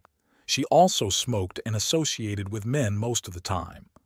Whenever she made a little money, she gave a feast, inviting artists, poets, carpenters, workers, men of many vocations and avocations. In their association, she evolved her designs. Kame was exceedingly slow in creating, but when her work was finished, it was always a masterpiece. Her burners were treasured in homes whose womenfolk never drank, smoked, or associated freely with men. The mayor of Nagasaki once requested Kame to design an incense burner for him. She delayed doing so until almost half a year had passed. At that time, the mayor, who had been promoted to office in a distant city, visited her. He urged Kame to begin work on his burner. At last, receiving the inspiration, Kame made the incense burner. After it was completed, she placed it upon a table. She looked at it long and carefully. She smoked and drank before it as if it were her own company. All day she observed it. At last, picking up a hammer, Kame smashed it to bits. She saw it was not the perfect creation her mind demanded. Circumflex. In a world where speed and efficiency often overshadow craftsmanship and reflection, the story of Kame, a dedicated incense burner maker from Nagasaki, offers a poignant lesson. Kame's meticulous process of creation, influenced by her diverse social interactions and unhurried approach, emphasizes the value of patience, diversity, and the pursuit of perfection in modern life. Despite societal pressures to conform to certain standards of behavior and productivity, Kame's journey underscores the importance of embracing one's unique process and the profound impact of dedication to artistry. Her final act of destroying a creation that did not meet her standards speaks to the deep commitment to excellence, reminding us that true mastery and fulfillment come not from the accolades of others, but from meeting our own highest standards. 80. The real miracle. When Benkei was preaching at Ryomon Temple, a Shinshu priest who believed in salvation through repetition of the name of the Buddha of Love was jealous of his large audience and wanted to debate with him. Benkei was in the midst of a talk when the priest appeared, but the fellow made such a disturbance that Benkei stopped his discourse and asked about the noise. "The founder of our sect," boasted the priest, "had such miraculous powers that he held a brush in his hand on one bank of the river. His attendant held up a paper on the other bank, and the teacher wrote the holy name of Amida through the air. Can you do such a wonderful thing?" Benkei replied lightly, "Perhaps your fox can perform that trick, but that is not the manner of Zen. My miracle is that when I feel hungry I eat, and when I feel thirsty I drink." In a world obsessed with the extraordinary, Benkei's teaching in modern life underscores the value of simplicity and being present. His response to the Shinshu priest's challenge highlights the importance of embracing the ordinary moments of life. In contrast to seeking miraculous feats, Benkei's philosophy encourages us to find contentment and wisdom in fulfilling basic human needs and living mindfully. This lesson is particularly relevant today, where the pursuit of the sensational often overshadows the beauty and fulfillment found in the simplicity of everyday life. Benkei's message serves as a reminder to appreciate and be fully engaged in the ordinary yet profound aspects of our existence. 81. Just go to sleep. Gassen was sitting at the bedside of Tekisui 3 days before his teacher's passing. Tekisui had already chosen him as his successor. A temple recently had burned and Gassen was busy rebuilding the structure. Tekisui asked him, "What are you going to do when you get the temple rebuilt?" "When your sickness is over, we want you to speak there," said Gassen. "Suppose I do not live until then?" "Then we will get someone else," replied Gassen. "Suppose you cannot find anyone," continued Tekisui. Gassen answered loudly, "Don't ask such foolish questions. Just go to sleep." Circumflex. In this anecdote, Gassen's practical response to his teacher Tekisui's hypothetical questions underscores a key lesson for modern life. Focus on what is immediate and actionable, rather than getting lost in endless what-ifs. Today's fast-paced, uncertain world can easily overwhelm us with countless hypotheticals and fears about the future. Gassen's approach teaches us the importance of staying grounded, addressing the present challenges, and not letting speculative worries distract us from our current tasks and responsibilities.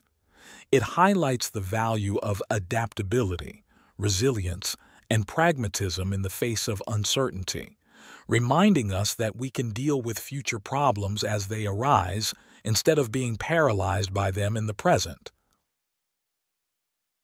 82. Nothing exists. Yamaoka Teshu, as a young student of Zen, visited one master after another. He called upon Dokuan of Shokoku. Desiring to show his attainment, he said, "The mind, Buddha, and sentient beings, after all, do not exist. The true nature of phenomena is emptiness. There is no realization, no delusion, no sage, no mediocrity. There is no giving and nothing to be received." Dokuan, who was smoking quietly, said nothing. Suddenly he whacked Yamaoka with his bamboo pipe. This made the youth quite angry. "If nothing exists," inquired Dokuan, "where did this anger come from?" Circumflex. In a world often lost in digital illusion and theoretical debates, this tale underscores the significance of grounding philosophical insights in everyday reality. Yamaoka Teshu's encounter with Dokuan reveals a critical lesson. Intellectual understanding and verbal expression of profound concepts like emptiness or non-duality must be integrated with actual experience. Dokuan's unexpected response to Yamaoka's declarations through the physical act of striking him serves as a stark reminder that theoretical knowledge alone is insufficient. Life, in its most basic form, is felt and experienced directly, beyond the confines of intellectual discourse. This story, therefore, highlights the importance of not merely understanding life's principles in theory, but living them genuinely and responsively in the complexities of modern existence. It reminds us that enlightenment or any profound realization is as much about engaging with the world in its tangible, often unpredictable reality as it is about achieving a state of inner understanding or peace. 83. No work, no food. Hyakujo, the Chinese Zen master, used to labor with his pupils even at the age of 80, trimming the gardens, cleaning the grounds, and pruning the trees. The pupils felt sorry to see the old teacher working so hard, but they knew he would not listen to their advice to stop, so they hid away his tools. That day, the master did not eat. The next day, he did not eat, nor the next. He may be angry because we have hidden his tools, the pupils surmised. We had better put them back. The day they did, the teacher worked and ate the same as before. In the evening, he instructed them, no work, no food. In a modern world often detached from physical labor, the story of Hyakujo, an 80-year-old Zen master, embodies the timeless principle of no work, no food. This adage highlights the intrinsic value of work, not just for sustenance but as a fundamental aspect of human dignity and fulfillment. By laboring in the gardens, Hyakujo exemplifies that work, regardless of age, is essential for maintaining balance in life. His actions teach us the importance of contributing to our communities and the environment, reinforcing the idea that meaningful work is a cornerstone of physical and mental well-being. In an era where digital distractions can lead to disconnection from the physical world, Hyakujo's lesson underscores the significance of staying engaged with tangible, productive activities that nourish both body and soul. 84. True friends. A long time ago in China there were two friends, one who played the harp skillfully and one who listened skillfully. When the one played or sang about a mountain, the other would say, "I can see the mountain before us." When the one played about water, the listener would exclaim, "Here is the running stream." But the listener fell sick and died. The first friend cut the strings of his harp and never played again.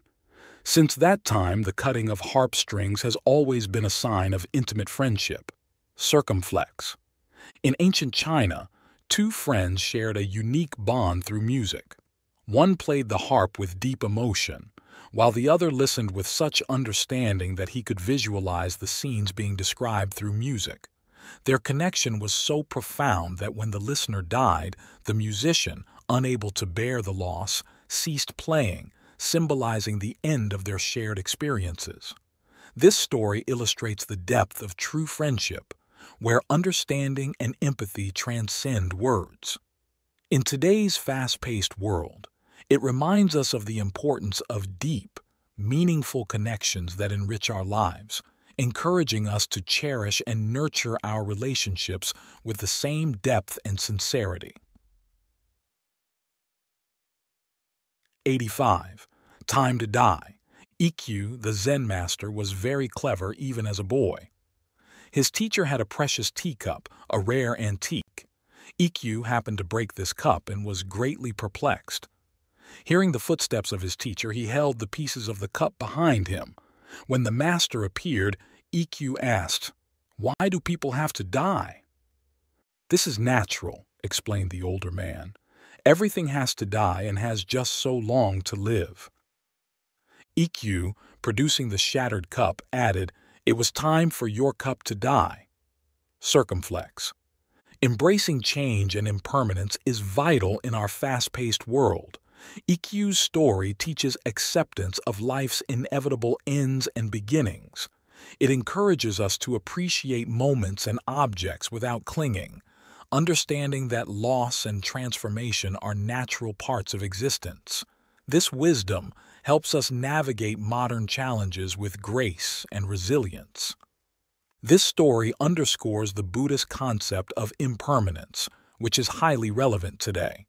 In an era of rapid technological advancements and constant change, it reminds us to stay grounded and mindful of the transient nature of all things. By accepting that everything has its time to exist and to end, we learn to value the present and approach life's transitions with a sense of peace rather than resistance. 86. The Living Buddha and the Tub Maker. Zen masters give personal guidance in a secluded room. No one enters while teacher and pupil are together. Mokurai, the Zen master of Kennen Temple in Kyoto, used to enjoy talking with merchants and newspapermen as well as with his pupils. A certain tub maker was almost illiterate. He would ask foolish questions of Mokurai, have tea, and then go away. One day, while the tub maker was there, Mokurai wished to give personal guidance to a disciple, so he asked the tub maker to wait in another room. "I understand you are a living Buddha," the man protested. "Even the stone Buddhas in the temple never refuse the numerous persons who come together before them. Why then should I be excluded?" Mokurai had to go outside to see his disciple. Circumflex. In a world teeming with distractions, this story underscores the essence of focus and the value of undivided attention. Mokurai's interaction with the tub maker and his disciple highlights the importance of dedicating time and space for deep, personal guidance, away from the hustle of everyday life. It teaches us that in the modern era of constant connectivity, finding moments of solitude and dedicated mentorship can lead to profound learning and personal growth. Just as Mokurai valued the secluded guidance sessions, we too can benefit from creating spaces in our lives for focused learning and reflection, undisturbed by the external noise of the world. 87. 3 kinds of disciples. A Zen master named Gitan lived in the latter part of the Tokugawa era. He used to say, "There are 3 kinds of disciples: those who impart Zen to others, those who maintain the temples and shrines, and then there are the rice bags and the clothes hangers." Gassen expressed the same idea. When he was studying under Tekisui, his teacher was very severe. Sometimes he even beat him. Other pupils would not stand this kind of teaching and quit. Gassen remained, saying, "A poor disciple utilizes a teacher's influence. A fair disciple admires a teacher's kindness. A good disciple grows strong under a teacher's discipline." Circumflex. In a world bustling with distractions and self-focus, Zen masters Getten and Geisan teach valuable lessons. Their stories illuminate the varied roles individuals assume in society: educators, supporters, or passive participants. Moreover, Gassen's journey emphasizes resilience, humility, and openness to challenges as essential for personal growth. These narratives prompt reflection on our societal roles and personal development strategies, championing a balanced life that values teaching, community support, and personal perseverance equally. This philosophy underscores the significance of diverse societal contributions and the strength found in overcoming obstacles, offering guidance for navigating modern life's complexities. 88. How to write a Chinese poem. A well-known Japanese poet was asked how to compose a Chinese poem. "The usual Chinese poem is 4 lines, he explains. The first line contains the initial phase. The second line, the continuation of that phase. The third line turns from this subject and begins a new one, and the fourth line brings the first three lines together. A popular Japanese song illustrates this. Two daughters of a silk merchant live in Kyoto. The elder is 20, the younger 18. A soldier may kill with his sword, but these girls slay men with their eyes. Circumflex. In a modern context, this lesson highlights the power of structure and perspective in conveying complex ideas succinctly. It emphasizes the art of transition and the skill of integrating diverse elements into a cohesive whole. Whether in poetry, storytelling, or problem-solving, the ability to navigate between different phases, adapt, and then unify distinct concepts is invaluable. This approach fosters creativity and insight, encouraging us to look beyond the surface and appreciate the depth of connections that can be made when we blend tradition with innovation. It serves as a reminder that in our fast-paced world, taking the time to craft our thoughts carefully can lead to more profound and impactful expressions. 89. Zen Dialogue. Zen teachers train their young pupils to express themselves. Two Zen temples each had a child protege. One child, going to obtain vegetables each morning, would meet the other on the way. "Where are you going?" asked the one. "I am going wherever my feet go," the other responded. This reply puzzled the first child, who went to his teacher for help. "Tomorrow morning," the teacher told him, "when you meet that little fellow, ask him the same question. He will give you the same answer, and then you ask him, 'Suppose you have no feet, then where are you going?' That will fix him." The children met again the following morning. "Where are you going?" asked the first child. "I'm going wherever the wind blows," answered the other. This again nonplussed the youngster, who took his defeat to his teacher. "Ask him where he is going if there is no wind," suggested the teacher. The next day the children met a third time. "Where are you going?" asked the first child. "I'm going to the market to buy vegetables," the other replied. Circumflex. In this parable, the interactions between the children and their Zen teachers illustrate the concept of living in the moment and adaptability. The first child seeks concrete answers, while the second embodies the Zen principle of flowing with life's circumstances. Initially, the second child's answers reflect a detachment from fixed plans, suggesting a deep connection to the present moment and an acceptance of where life leads. However, when pressed for a practical response, the child adapts and provides a straightforward answer. This story highlights the balance between embracing the fluidity of life and recognizing when practicality is necessary. In modern life, this teaches us to remain open and adaptable to changes, yet understand when to engage with the world in straightforward, practical terms. 90. The Last Rap. Tengen had studied with Stingy since childhood. When he was 20, he wanted to leave his teacher and visit others for comparative study, but Stingy would not permit this. Every time Tengen suggested it, Stingy would give him a rap on the head. Finally, Tengen asked an elder brother to coax permission from Stingy. This the brother did, and then reported to Tengen, "It is arranged. I have fixed it for you. Start your pilgrimage at once." Tengen went to Stingy to thank him for his permission. The master answered by giving him another rap. When Tengen related this to his elder brother, the other said, "What is the matter? Stingy has no business giving permission and then changing his mind. I will tell him so." And off he went to see the teacher. "I did not cancel my permission," said Stingy. "I just wish to give him one last smack over the head, for when he returns he will be enlightened and I will not be able to reprimand him again." Circumflex. In this tale, Stingy's final rap symbolizes a poignant farewell, embodying the bittersweet nature of growth and independence. It underscores the modern life lesson that sometimes mentors push us hard not out of spite, but love, preparing us for future challenges. The story teaches the value of tough love, the importance of perseverance, and the realization that our struggles are often for our own enlightenment. This narrative reflects on the necessary hardships in the journey of personal and intellectual development, highlighting the significance of embracing challenges for growth. 91.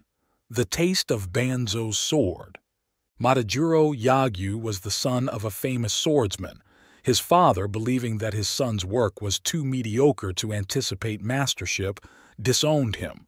So Matajuro went to Mount Futara and there found the famous swordsman Banzo. But Banzo confirmed the father's judgment. "You wish to learn swordsmanship under my guidance?" asked Banzo. "You cannot fulfill the requirements." "But if I work hard, how many years will it take to become a master?" persisted the youth. "The rest of your life," replied Banzo. "I cannot wait that long," explained Matajuro. "I am willing to pass through any hardship if only you will teach me. If I become your devoted servant, how long might it be?" "Oh, maybe 10 years," Banzo relented. "My father is getting old and soon I must take care of him," continued Matajuro. "If I work far more intensively, how long would it take me?" "Oh, maybe 30 years," said Banzo. "Why is that?" asked Matajuro. "First you say 10 and now 30 years. I will undergo any hardship to master this art in the shortest time." "Well," said Banzo, "in that case, you will have to remain with me for 70 years. A man in such a hurry as you are to get results seldom learns quickly." "Very well," declared the youth, understanding at last that he was being rebuked for impatience. "I agree." Matajuro was told never to speak of fencing and never to touch a sword. He cooked for his master, washed the dishes, made his bed, cleaned the yard, cared for the garden, all without a word of swordsmanship. 3 years passed. Still Matajuro labored on. Thinking of his future, he was sad. He had not even begun to learn the art to which he had devoted his life. But one day, Banzo crept up behind him and gave him a terrific blow with a wooden sword. The following day, when Matajuro was cooking rice, Banzo again sprang upon him unexpectedly. After that, day and night, Matajuro had to defend himself from unexpected thrusts. Not a moment passed in any day that he did not have to think of the taste of Banzo's sword. He learned so rapidly he brought smiles to the face of his master. Matajuro became the greatest swordsman in the land. Circumflex. In a fast-paced modern world, the tale of Matajuro Yagyu imparts a timeless lesson. The pursuit of mastery requires patience, dedication, and a willingness to embrace the journey rather than rushing towards the destination. This story underscores the importance of commitment and the dangers of impatience. It teaches that true skill and understanding develop over time through consistent effort and often through unconventional means. In an age where instant gratification is sought after, Matajuro's journey is a poignant reminder that the most valuable achievements are those for which we are willing to invest time and endure hardships, recognizing that the process itself is integral to mastery. 92. Fire Poker Zen. Hakuin used to tell his pupils about an old woman who had a tea shop, praising her understanding of Zen. The pupils refused to believe what he told them and would go to the tea shop to find out for themselves. Whenever the woman saw them coming, she could tell at once whether they had come for tea or to look into her grasp of Zen. In the former case, she would serve them graciously. In the latter, she would beckon the pupils to come behind her screen. The instant they obeyed, she would strike them with a fire poker. 9 out of 10 of them could not escape her beating. Circumflex. In a bustling tea shop, an old woman's wisdom blurs the line between the mundane and the profound. Hakuin celebrated her Zen understanding, sparking curiosity among his pupils. Skeptical, they visited, seeking enlightenment in sips of tea or hidden truths. Yet, The wise woman discerned their intentions, serving tea or lessons with a fire poker's swift judgment. This tale highlights the essence of genuine pursuit versus superficial inquiry. In our modern lives, it reminds us to seek knowledge sincerely, not as a mere spectacle or out of skepticism, but with respect and openness to the wisdom offered by unexpected teachers. It teaches us the value of authenticity and the importance of approaching life's lessons with genuine curiosity and humility. 93. Storyteller Zen. Encho was a famous storyteller. His tales of love stirred the hearts of his listeners. When he narrated a story of war, it was as if the listeners themselves were in the field of battle. One day, Encho met Yamaoka Teshu, a layman who had almost embraced masterhood of Zen. "I understand," said Yamaoka, "you are the best storyteller in Outland and that you make people cry or laugh at will. Tell me my favorite story of the Peach Boy. When I was a little tot, I used to sleep beside my mother, and she often related this legend. In the middle of the story, I would fall asleep. Tell it to me, just as my mother did." Encho dared not attempt this. He requested time to study. Several months later, he went to Yamaoka and said, "Please give me the opportunity to tell you the story." "Some other day," answered Yamaoka. Encho was keenly disappointed. He studied further and tried again. Yamaoka rejected him many times. When Encho would start to talk, Yamaoka would stop him, saying, "You are not yet like my mother." It took Encho 5 years to be able to tell Yamaoka the legend, as his mother had told it to him. In this way, Yamaoka imparted Zen to echo, circumflex. In the tale of Encho and Yamaoka, we learn that mastery demands persistence, humility, and the ability to evoke genuine emotions, much like Zen. It underscores the significance of personalized experiences in storytelling, teaching us the value of patience and dedication in mastering any craft. In today's fast-paced world, this story is a poignant reminder to slow down, appreciate the journey, and strive for authenticity in our pursuits, whether in art, relationships, or personal growth. 94. Midnight Excursion. Many pupils were studying meditation under the Zen master Sengai. One of them used to arise at night, climb over the temple wall, and go to town on a pleasure jaunt. Sengai, inspecting the dormitory quarters, found this pupil missing one night and also discovered the high stool he had used to scale the wall. Sengai removed the stool and stood there in its place. When the wanderer returned, not knowing that Sengai was the stool, he put his feet on the master's head and jumped down into the grounds. Discovering what he had done, he was aghast. Sengai said, "It is very chilly in the early morning. Do be careful not to catch cold yourself." The pupil never went out at night again. Circumflex. In a world of constant distraction, this Zen tale underscores the importance of mindfulness and personal accountability. Sengai's non-confrontational approach teaches that wisdom and compassion can guide us back on track without harsh judgment. Embracing our missteps as learning opportunities fosters growth and self-awareness, crucial for navigating modern life's complexities. This story reminds us to reflect on our actions and their impacts, encouraging a thoughtful, mindful approach to life's challenges. 95. A Letter to a Dying Man. Basui wrote the following letter to one of his disciples who was about to die. "The essence of your mind is not born, so it will never die. It is not an existence which is perishable. It is not an emptiness, which is a mere void. It has neither color nor form. It enjoys no pleasures and suffers no pains. I know you are very ill.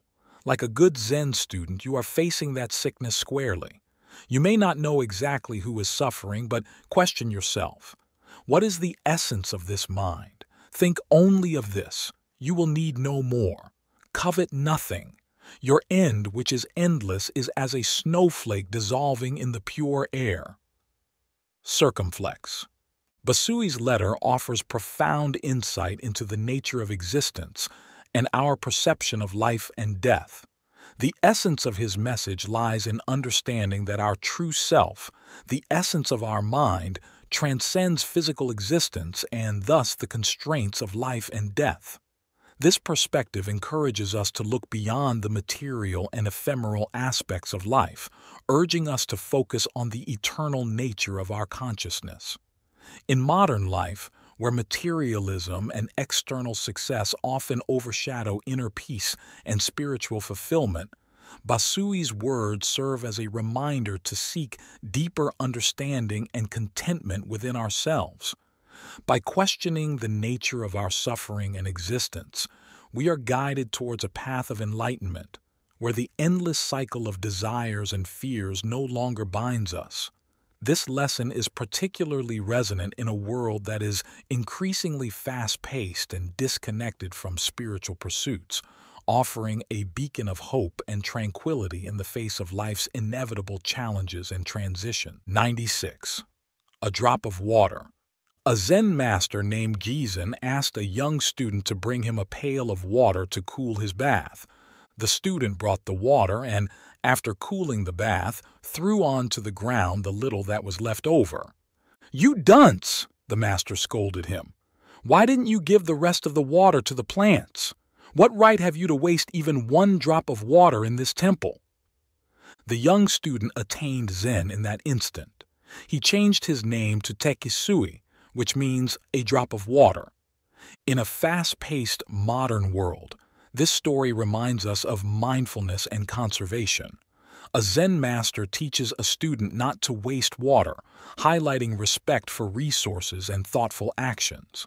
The lesson transcends time, advocating for environmental stewardship and mindful living in today's resource-conscious society. It's a call to value even the smallest contributions we can make towards sustainability and awareness in our daily life. 97. Teaching the ultimate. In early times in Japan, bamboo and paper lanterns were used with candles inside. A blind man visiting a friend one night was offered a lantern to carry home with him. "I do not need a lantern," he said. "Darkness or light is all the same to me." "I know you do not need a lantern to find your way," his friend replied. "But if you don't have one, someone else may run into you, so you must take it." The blind man started off with the lantern, and before he had walked very far, someone ran squarely into him. "Look out where you are going," he exclaimed to the stranger. "Can't you see this lantern?" "Your candle has burned out, brother," replied the stranger. Circumflex. In a world where navigating through darkness can metaphorically represent overcoming challenges, the tale of the blind man and the lantern teaches us the importance of awareness and consideration for others. Even when we believe we do not require guidance or illumination, carrying our lanterns ensures we do not become obstacles or burdens to those around us. This story emphasizes the value of proactive empathy and the interconnectedness of our actions in modern life, reminding us to be mindful of how we move through the world, illuminating paths not just for ourselves, but for others as well. 98. Non-attachment.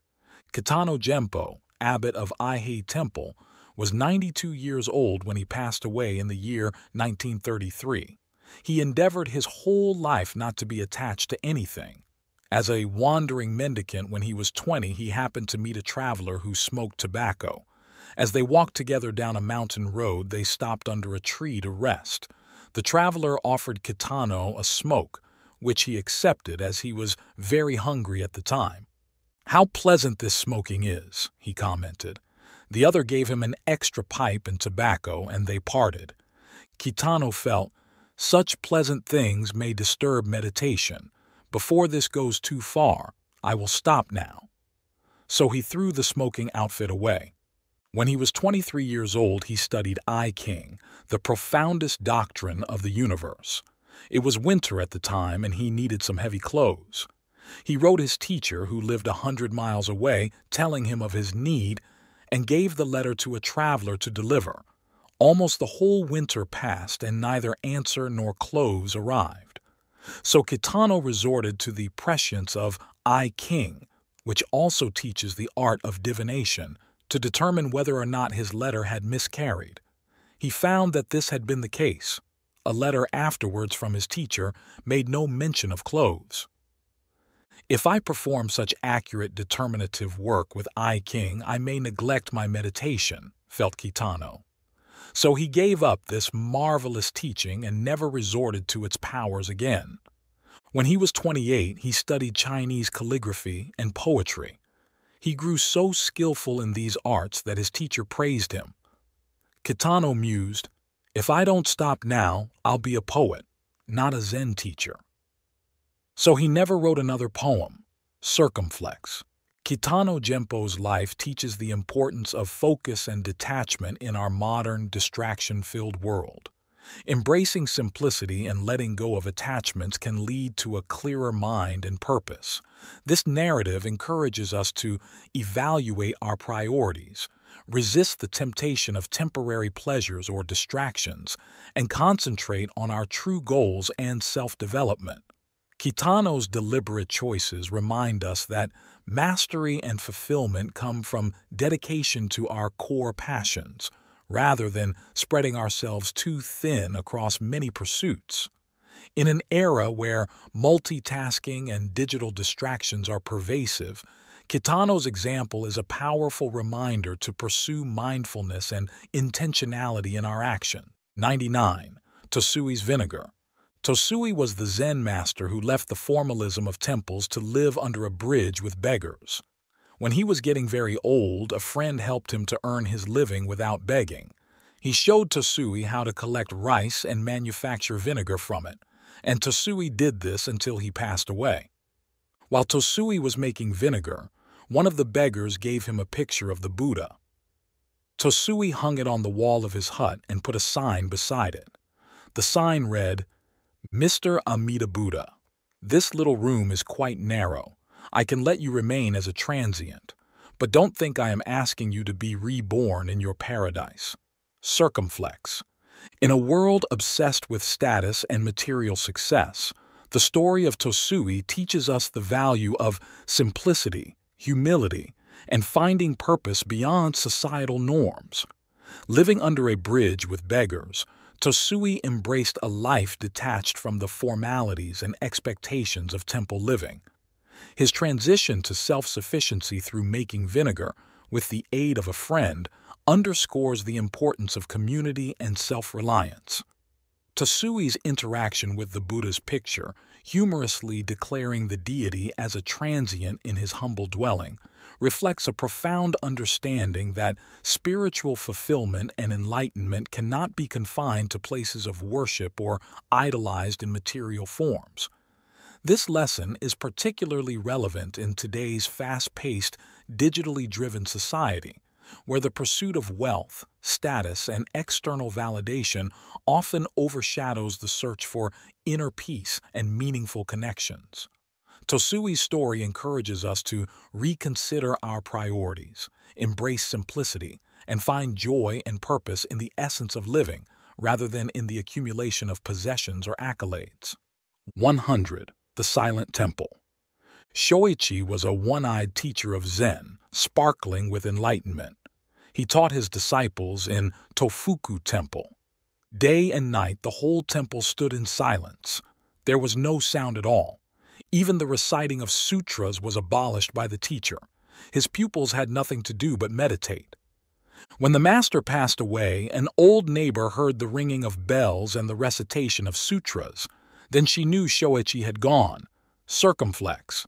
Shoichi, a Zen master with profound insight, emphasized silent meditation over traditional rituals at Tofuku Temple, guiding his students towards enlightenment through inner reflection. This approach highlights the power of silence and introspection in a modern world cluttered with noise and distraction, teaching us the value of finding peace and clarity within ourselves amidst the chaos of daily life. 101. Buddha Zen. Buddha said, "I consider the positions of kings and rulers as that of dust motes. I observe treasures of gold and gems as so many bricks and pebbles. I look upon the finest silken robes as tattered rags. I see myriad worlds of the universe as small seeds of fruit, and the greatest lake in India as a drop of oil on my foot. I perceive the teachings of the world to be the illusion of magicians. I discern the highest conception of emancipation as a golden brocade in a dream, and view the holy path of the illuminated ones as flowers appearing in one's eyes. I see meditation as a pillar of a mountain, nirvana as a nightmare of daytime. I look upon the judgment of right and wrong as the serpentine dance of a dragon, and the rise and fall of beliefs as but traces left by the four seasons. Circumflex. In this passage, Buddha conveys a profound perspective on the impermanence and triviality of worldly attachments and desires. By comparing significant human values and material wealth to mundane or fleeting things, he emphasizes the essence of spiritual enlightenment over earthly pursuits. This teaches modern individuals the importance of looking beyond material wealth and societal status, encouraging a focus on inner peace, mindfulness, and the pursuit of genuine happiness. It's a call to re-evaluate our priorities in life, reminding us that true fulfillment and contentment come from within, rather than from external achievements or possessions. This wisdom can guide us to lead more meaningful lives, centered around compassion, understanding, and a deeper connection with the world around us.